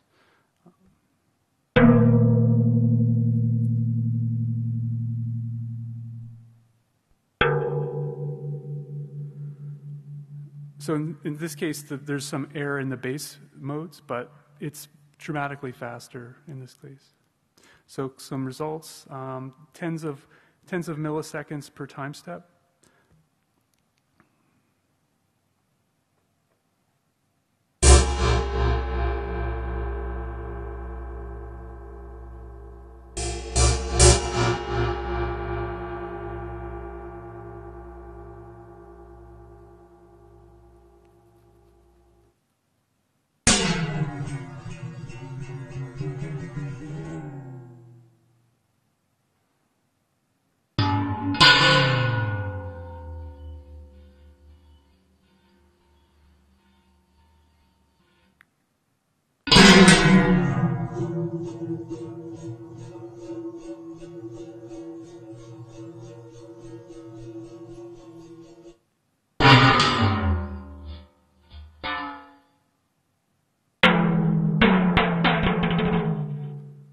So I'm going to skip ahead here and just show you a final comparison. So this one shows the effect of the nonlinear oscillator model with transfer to linear modal model with transfer.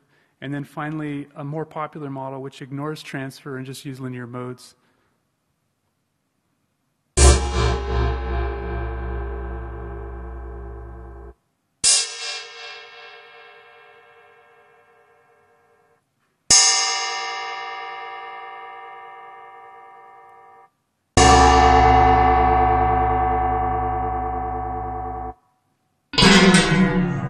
I just wanted to switch to this example.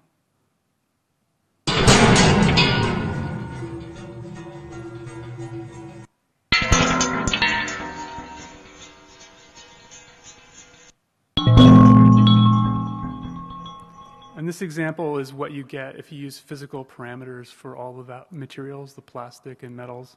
And usually you would have to tune them to non-physical proper values to make them sound better. But with a physics-based model, you can just set all the parameters and just run it, and it works out of the box. Okay, so staying on track here. Next up is liquids, and then we'll do fire and sound in VR. Okay, pulling the sound out. Everyone. So I'm going to talk about liquid sounds. Okay, so let me start with a high-level illustration of how fluids make sound. So it starts when bubbles undergo volume oscillations. This creates pressure waves which travel through the water, and these cause the water surface to vibrate. And then the vibrating water surface causes pressure waves in the air, which travel to our ears and we hear a sound. So it's important to note here that the acoustic water surface vibrations are much faster and smaller than the visual motion that we see. So you can sort of think of it as the fluid surface is acting like a loudspeaker, and it's slowly changing its shape over time. So I'm going to talk about how fluid sound is modeled and simulated, some of the choices and trade-offs associated with simulating it, and some of the implementation challenges that at least I experienced during the project this year. Okay, so how exactly does water make sound? So like I just said, it comes mainly from bubbles, but what surprises most people is that most of the sound is produced when bubbles form, not when they pop. So bubbles behave like a damped oscillator, and the frequency depends on the size, shape, and position of the bubble. So let me play an example bubble sound for you. So the video is going to play in slow motion, but the sound is going to play at regular speed.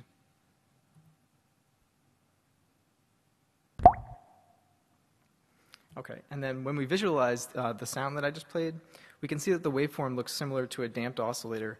And in the spectrogram on the bottom, you can clearly see that there's one main frequency that shifts as the bubble approaches the surface. So in a moment, I'll talk about how we compute this frequency and different choices of how to compute it. So there's been three main projects on simulating fluid sound that have been presented at SIGGRAPH in the past. Harmonic fluids in 2009, sounding liquids in 2010, and toward animating water with complex acoustic bubbles, presented earlier today, actually. So they all make different modeling and simulation choices, which I'm going to discuss. But first, let me just play a sample result from each of them.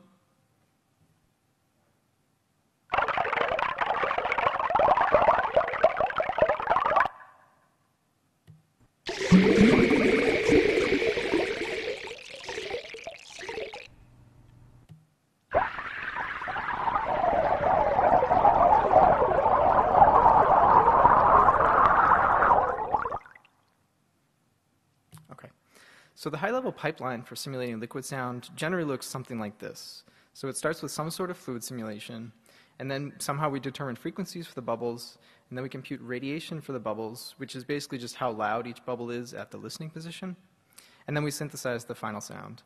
So one important thing to note is that theoretically it would be possible just to run a fully compressible simulation and actually time-step the pressure waves.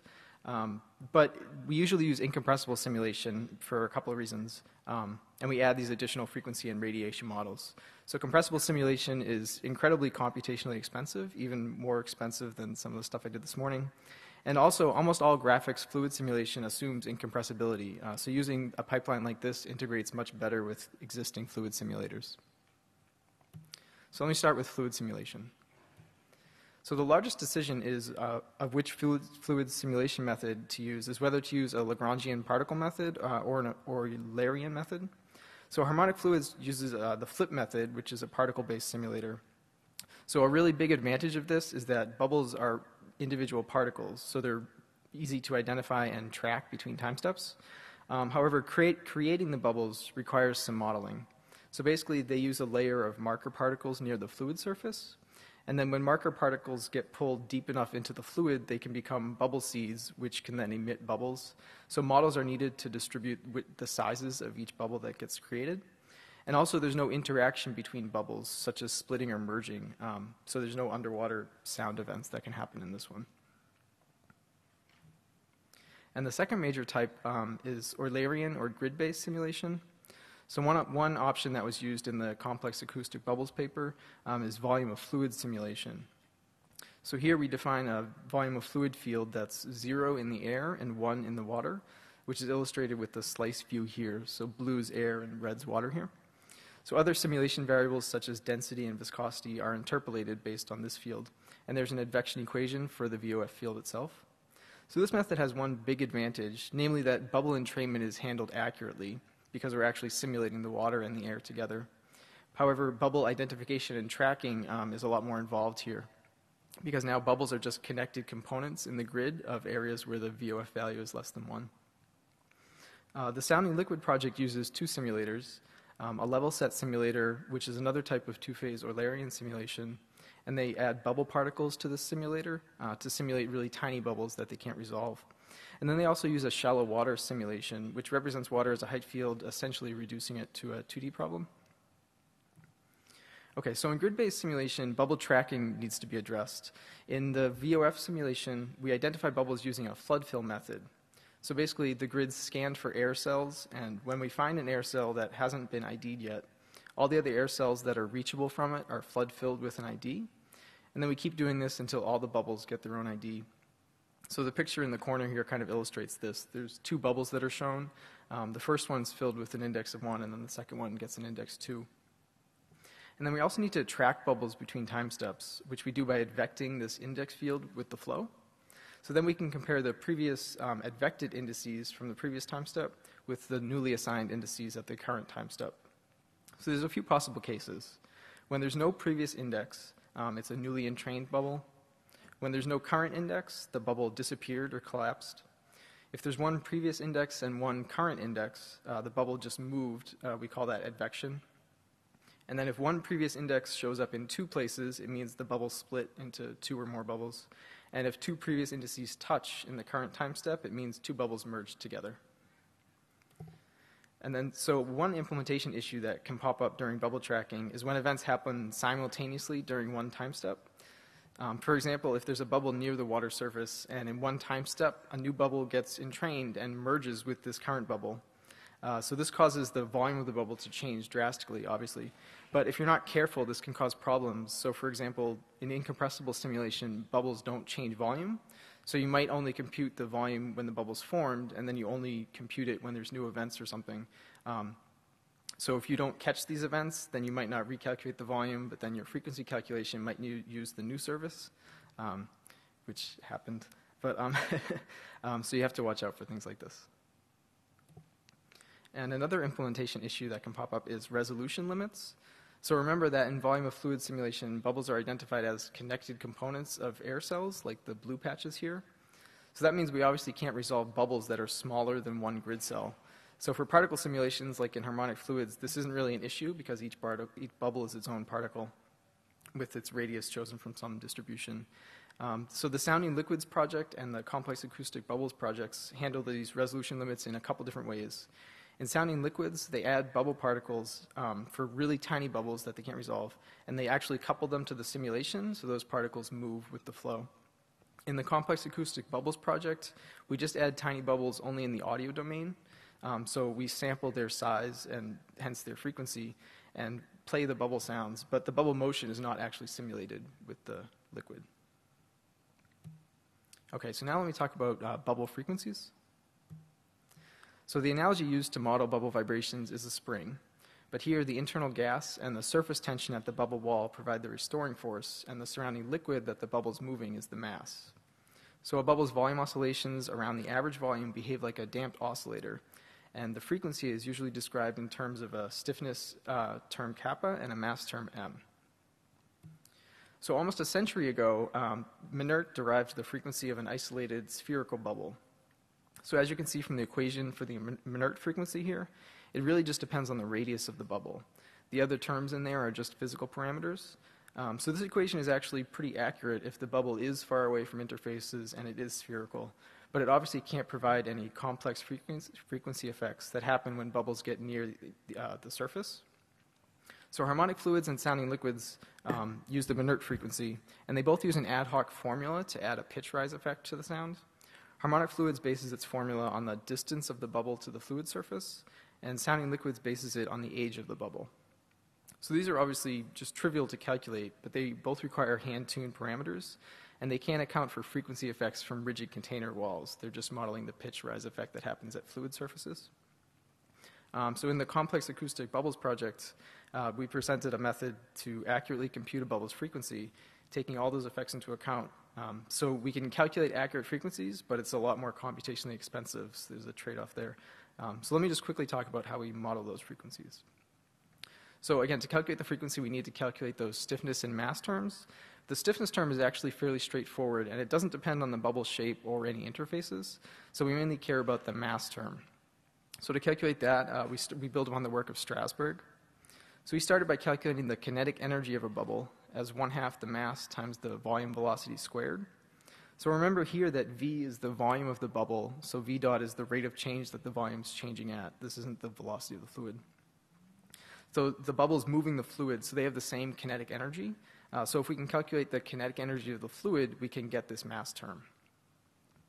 So then we note that bubbles are acoustically compact sources.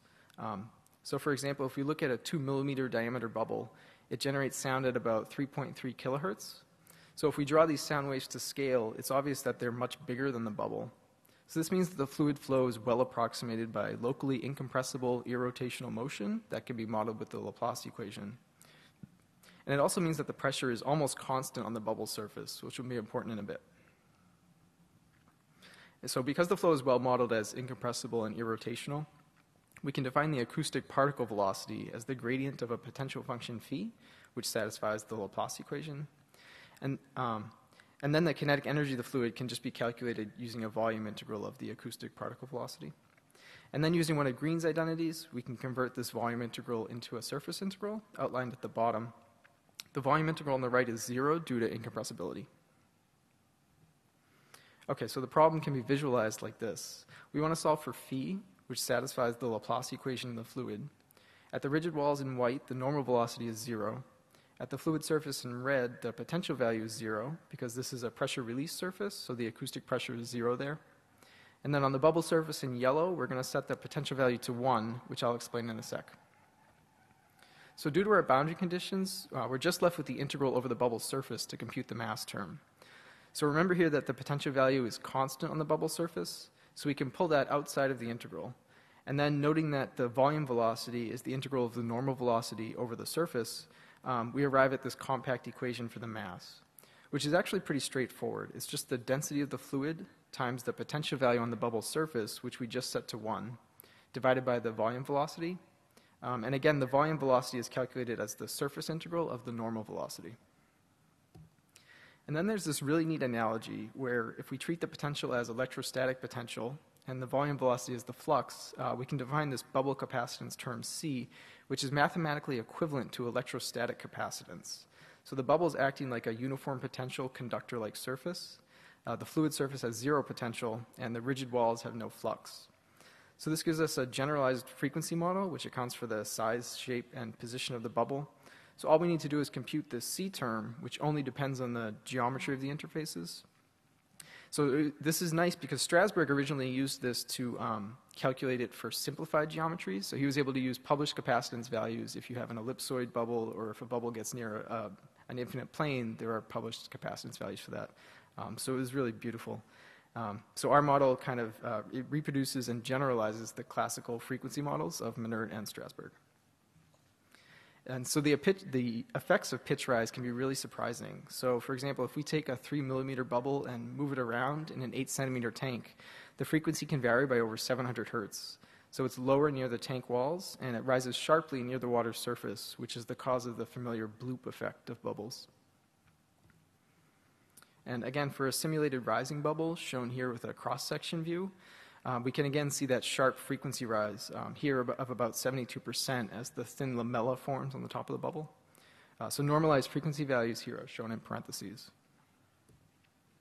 And a bubble's shape also affects its frequency. So this bubble pulls itself back into a sphere from an ellipsoid shape, causing its frequency to drop by about 15% in just 13 milliseconds. Okay, so the next part of the pipeline is bubble radiation. So the goal here is to calculate how well the pressure from each bubble travels to our ears, which determines how loud each bubble is. So the simplest sound model would be to just sum all of the bubble vibrations together. In fact, this is what the Sounding Liquids project does, because radiation is really expensive to calculate. So while this has the right frequencies, it's difficult to produce high quality sound. So remember, the fluid acts kind of like a shape-changing loudspeaker that displays some frequencies better than others. So the sound's actually a weighted sum of the bubble vibrations, where the weights are transfer function values that we need to compute. So here, observe that fluid sound travels at nearly 1.5 kilometers per second, which is much faster than the typical fluid motions. So we end up approximating the sound pressure as a sequence of wave problems, each with a fixed fluid geometry. So then the sound pressure for each single frequency bubble satisfies the frequency domain wave equation, or the Helmholtz equation. So here, k is the wave number, which is discontinuous because it has different values in the fluid and the air. And to get the bubble's transfer function for sound rendering, we just have to solve the Helmholtz equation at each time step for each bubble. And so calculating radiation is really important for high-quality sound. So this plot shows the magnitude of those transfer functions for one of the examples from the harmonic fluids paper. So you can see that there are over 100x magnitude differences for some of the bubbles. It's frequency dependent, and it's spatially and temporally varying. Okay, so in harmonic fluids, this fast dual domain solver was introduced. So because liquids like water are 1,000 times heavier than air, fluid vibration is only weakly affected by the surrounding air. So the domains can be separated with one-way coupling. So first, they solve for the fluid domain to determine the harmonic fluid surface vibration due to the bubble's vibration. And then second, they treat the whole fluid geometry as a vibrating object and solve for the air domain radiation from the vibrating fluid surface. They use an equivalent source method, which is computationally efficient and integrates really well with their flip solver. In complex acoustic bubbles, we use a standard boundary element method to solve the exterior Helmholtz problem. The important thing to note here is that the fluid surface vibration boundary data comes from the interior frequency solve. So similar to harmonic fluids, we're treating the domains separately, solving the interior first and then the exterior. But here we're treating the fluid as incompressible. And we're also using a mesh-based boundary element solver instead of an equivalent source method. So I should note here that while this sequence of Helmholtz problems formulation helps a lot compared to having no transfer, there are still effects that it misses. So for example, here are two simultaneous waveforms from a recorded bubble, one recorded in the air and one recorded underwater with a hydrophone. So you can see the air microphone has a lot more content and takes longer to die out because of all the reflections from the tank and the room that happen in the air. Okay, so one implementation issue is if you're going to use a boundary element solver, you need to have a surface mesh, which can be tricky for several reasons. So algorithms like marching cubes can obviously generate meshes from volume data, but when there's external geometry here, you get these tricky T-junctions, which are difficult to mesh correctly. So to get around this, that's part of the reason why we mesh the interior and the exterior problems separately, and then we interpolate the boundary conditions between the two domains. And another implementation issue with meshing that's important when you're going to use the mesh for boundary element solves is the number of triangles and the mesh quality. So the BEM generates dense system matrices, so it can become really incredibly slow when you have too many triangles. So we adaptively simplify the meshes with a few important caveats. So bubbles need to be resolved when they get close to the interfaces. So here we ensure that all triangles are smaller than the distance to the nearest bubble from the triangle. So in the image here, you can see that as bubbles get close to the surface, that's where you get those really small triangles to resolve them. And you also need to watch out for badly scaled triangles. So these can ruin the accuracy of the solution. And another thing is that there's resolution constraints to be aware of. So we need to be able to resolve the solution. So this is really important for Helmholtz solves, which have oscillatory solutions. The rule of thumb is usually that you need about 6 triangles per wavelength of whatever frequency you're solving. And I'm sorry, I forgot to advance the slide there, but that's everything I just said. Okay, and the final part is synthesizing the sound. So this part's pretty simple. It basically just involves integrating the bubble oscillations and weighting them with transfer functions. So again, we have the standard damped harmonic oscillator equation for each bubble. The important thing to note here is that the frequency and the damping coefficients are time varying, so we actually need to numerically integrate this equation. We can't just use an IIR filter that we can for the modes. But the integration is really easy, like the midpoint method or any Runge-Kutta method works just fine. And one implementation challenge is what you do with the oscillators during bubble events. So for example, if there's two bubbles and they're both in the middle of oscillating and they merge, how do you merge those oscillations together? So if you simply stopped the two bubbles and then started a new oscillator for the new bubble, there'd be some discontinuity in the sound that would cause a noticeable click. So what we ended up doing in complex acoustic bubbles was we continued the larger bubble's oscillation into the newer one and just had its mass coefficient and frequency change basically. And we just let the smaller bubble damp out. They damp out really quickly. For splitting events, the oscillation continues to the largest daughter bubble, and then the smaller daughter bubble starts a new oscillator. Okay, so let me just let me end with my favorite fact about this project, which is this loosely related but really kind of beautiful fact. So if you've ever gone on a whale watch, you might have seen whales doing what's called bubble net hunting. So basically a pod of whales will work together and they blow this giant spiral of bubbles underwater, which is really big. This is like 30 meters in diameter here. And then the whales surface in the center of this spiral and they eat a bunch of fish, which is great. And people have known they do this for a while. But the question for a while has been, why do the fish stay in the center of these bubbles? Because there's bubbles all over the ocean. Fish make bubbles, so fish are not scared of bubbles. And the answer is that the whales, after they make the bubbles, they yell at the bubbles, basically. Whales make these really loud sounds underwater. So now this big spiral of bubbles is vibrating and it's generating sound. And the shape of the spiral acts almost like a waveguide, so the waves stay in this spiral for a while. So now this is really loud wall of sound. And in addition to that, fish have this internal organ called a swim bladder, which is basically this little air pocket they use to control their buoyancy. So now, in addition, all these sound waves are actually vibrating all of the fish's, or some of the fish's internal organs, which probably gives them a terrible stomachache. I don't know. But that's one of the ways that whales hunt, which I found really great.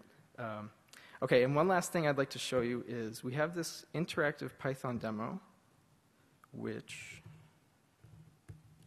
I can't type right now. Okay. So this, for a spherical bubble, this will use the infinite plane. Oh, sorry. Yes. Let me just mirror it. That'll be easier. Okay.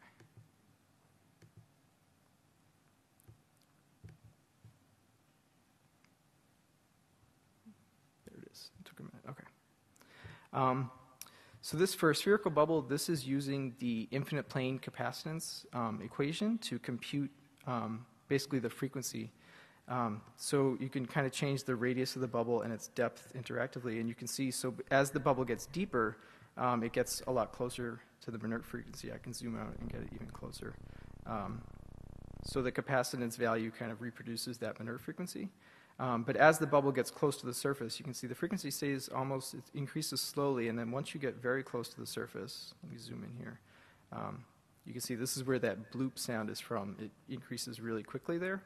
And this isn't even increasing all the way. So the infinite plane can only increase the frequency by about a factor of 1.5. In practice, as that fluid morphs around the bubble, you get frequency increases of 2 to 3. So the local fluid geometry is actually really important for the frequency calculation. And then also, if you change it to a rigid surface, now you can see that the frequency decreases as the bubble gets closer to the surface. And it again happens really quickly. As the bubble gets further away, it gets closer again to the Mehra frequency. So this is on the website. You're welcome to play with it. You can save out wave files of the bubbles. So it might be something fun to play with or show your friends. All right, everybody, that's all I got. Thanks.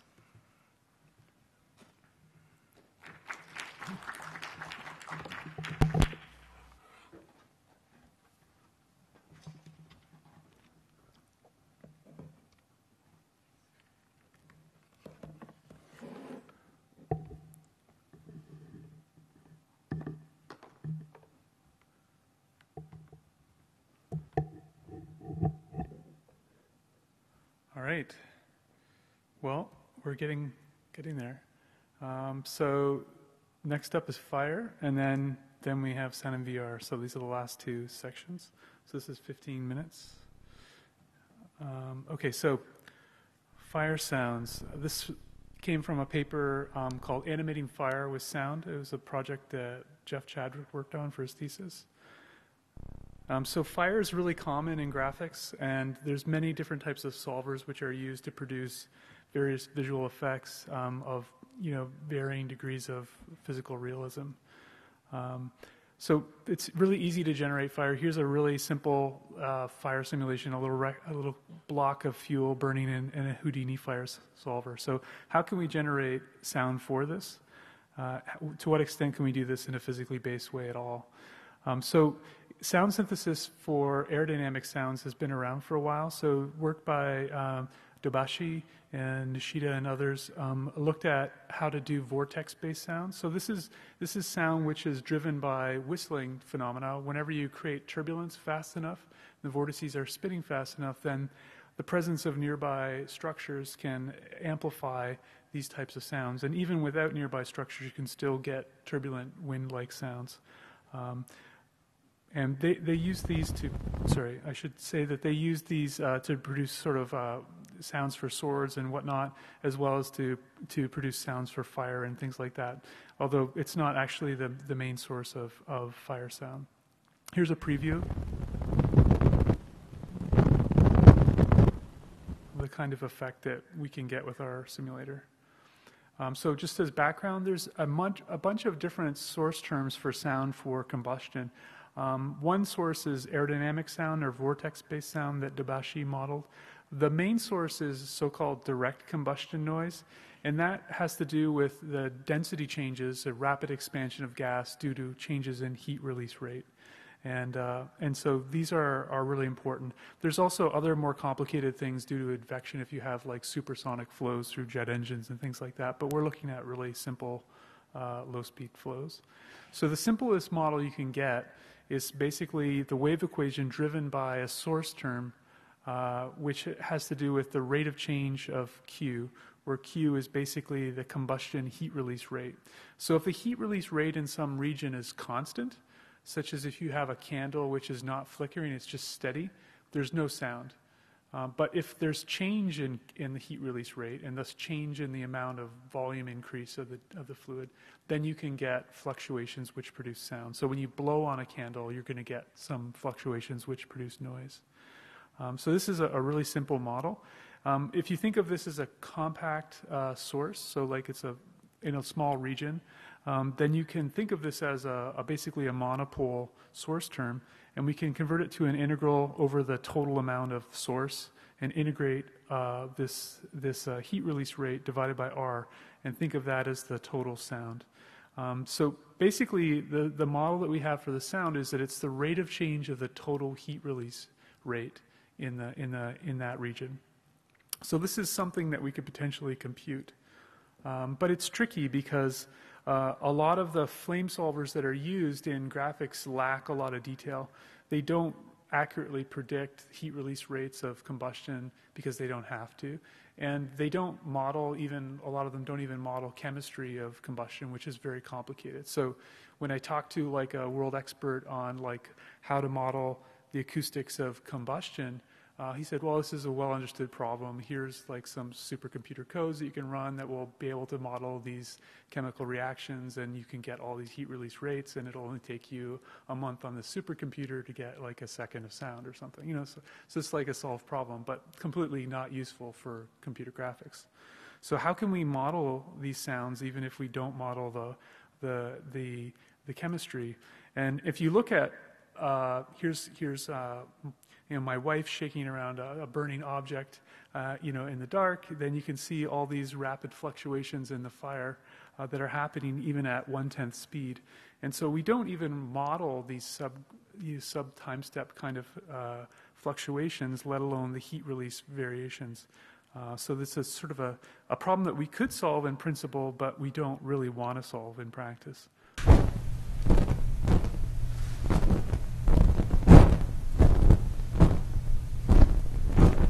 So these are the kind of sounds that we'd like to be able to simulate. If you look at the spectrogram for this, the spectrum, then you basically see you have this characteristic sort of power law kind of behavior, where you have this wide range of frequencies where the sound has this roughly power law-like shape. But it's not just a steady wall of noise with this spectrum, right? There's interesting fluctuations that we'd like to capture. So the problem is, in principle, you could simulate this, but it would be very expensive. And we don't even time step combustion simulations and graphics beyond like a few hundred hertz in practice. So there's no way in which we can actually recover this high frequency information. And even if we did time step it at those rates, the simulators that we're using in graphics don't actually have that much information or chemistry in them anyway. So what should we do?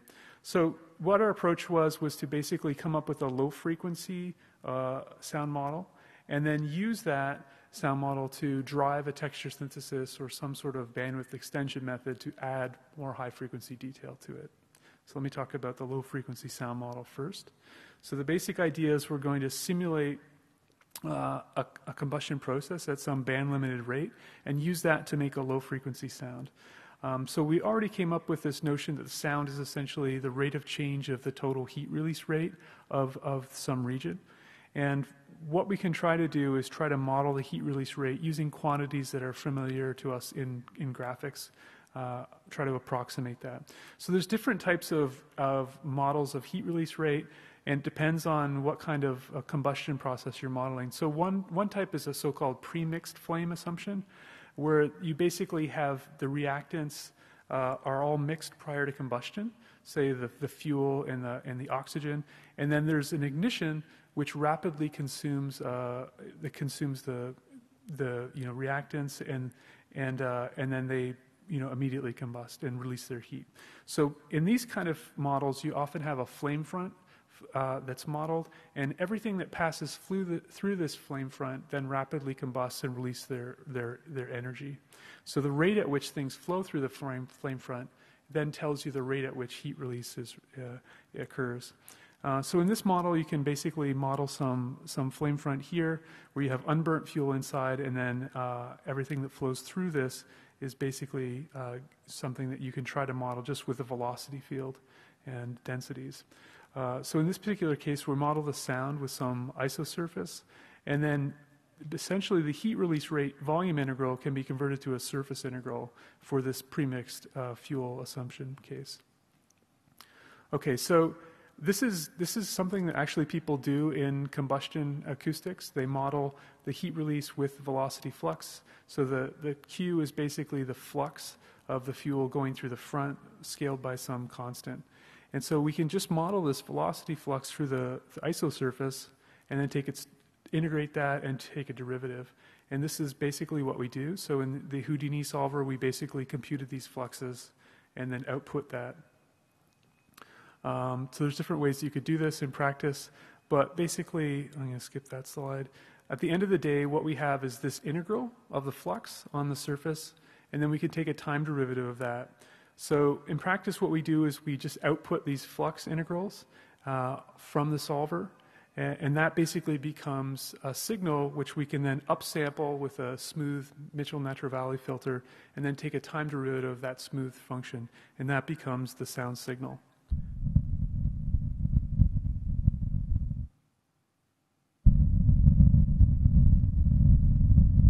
And so that's what a Houdini solver sounds like in this particular case.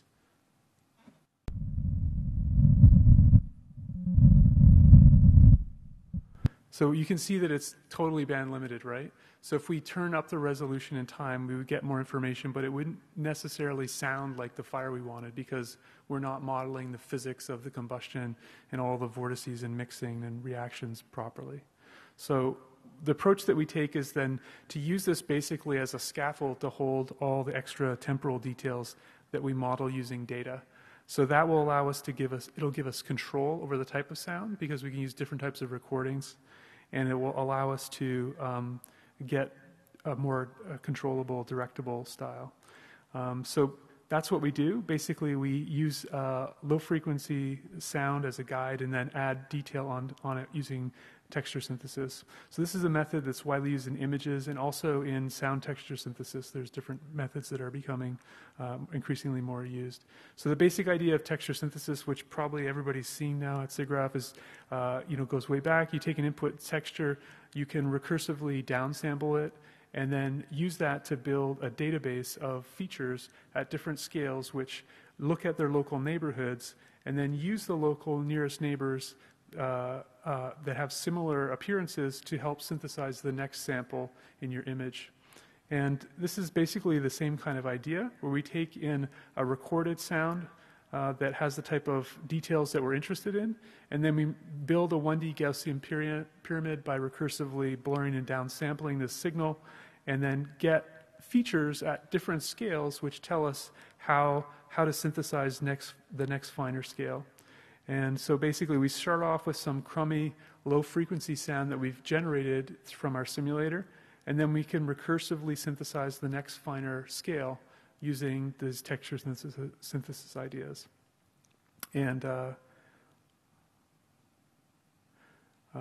think I'll just say at the current time we basically look at the previous samples at that scale as well as nearby samples at the coarser scale and use that basically as a feature vector which we can then look up in our database with some appropriate histogram matching to allow us to find the sample at the next, to add to the signal. And we basically do some shift overlap add to filter in that little change to get the next sample. Okay, just to give some results. So here's a dragon example with detail added from a recording.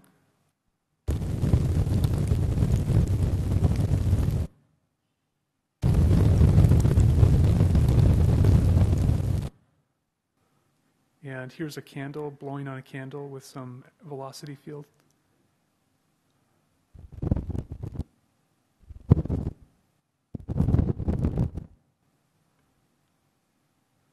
And here's the burning brick.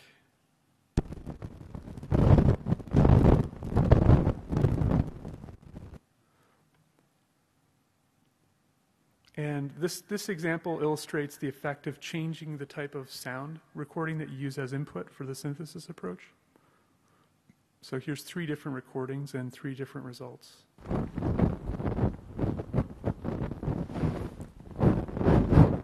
This is just the training input.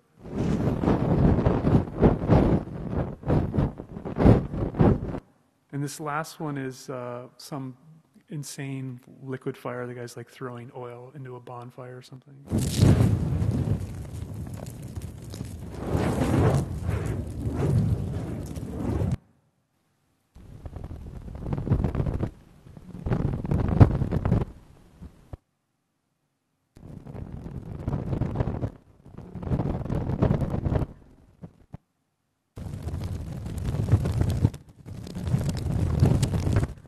So you can have some more control over the type of flickering and intensity of the signal. So these are the kind of simulations we ran. These were pretty low-res simulations, so you can't really get that much out of them. And the sound texture synthesis time was very cheap in comparison to the actual Houdini solve time, which is not real time. But you could run this with a low-resolution simulator, probably on a GPU, and do texture synthesis in real time.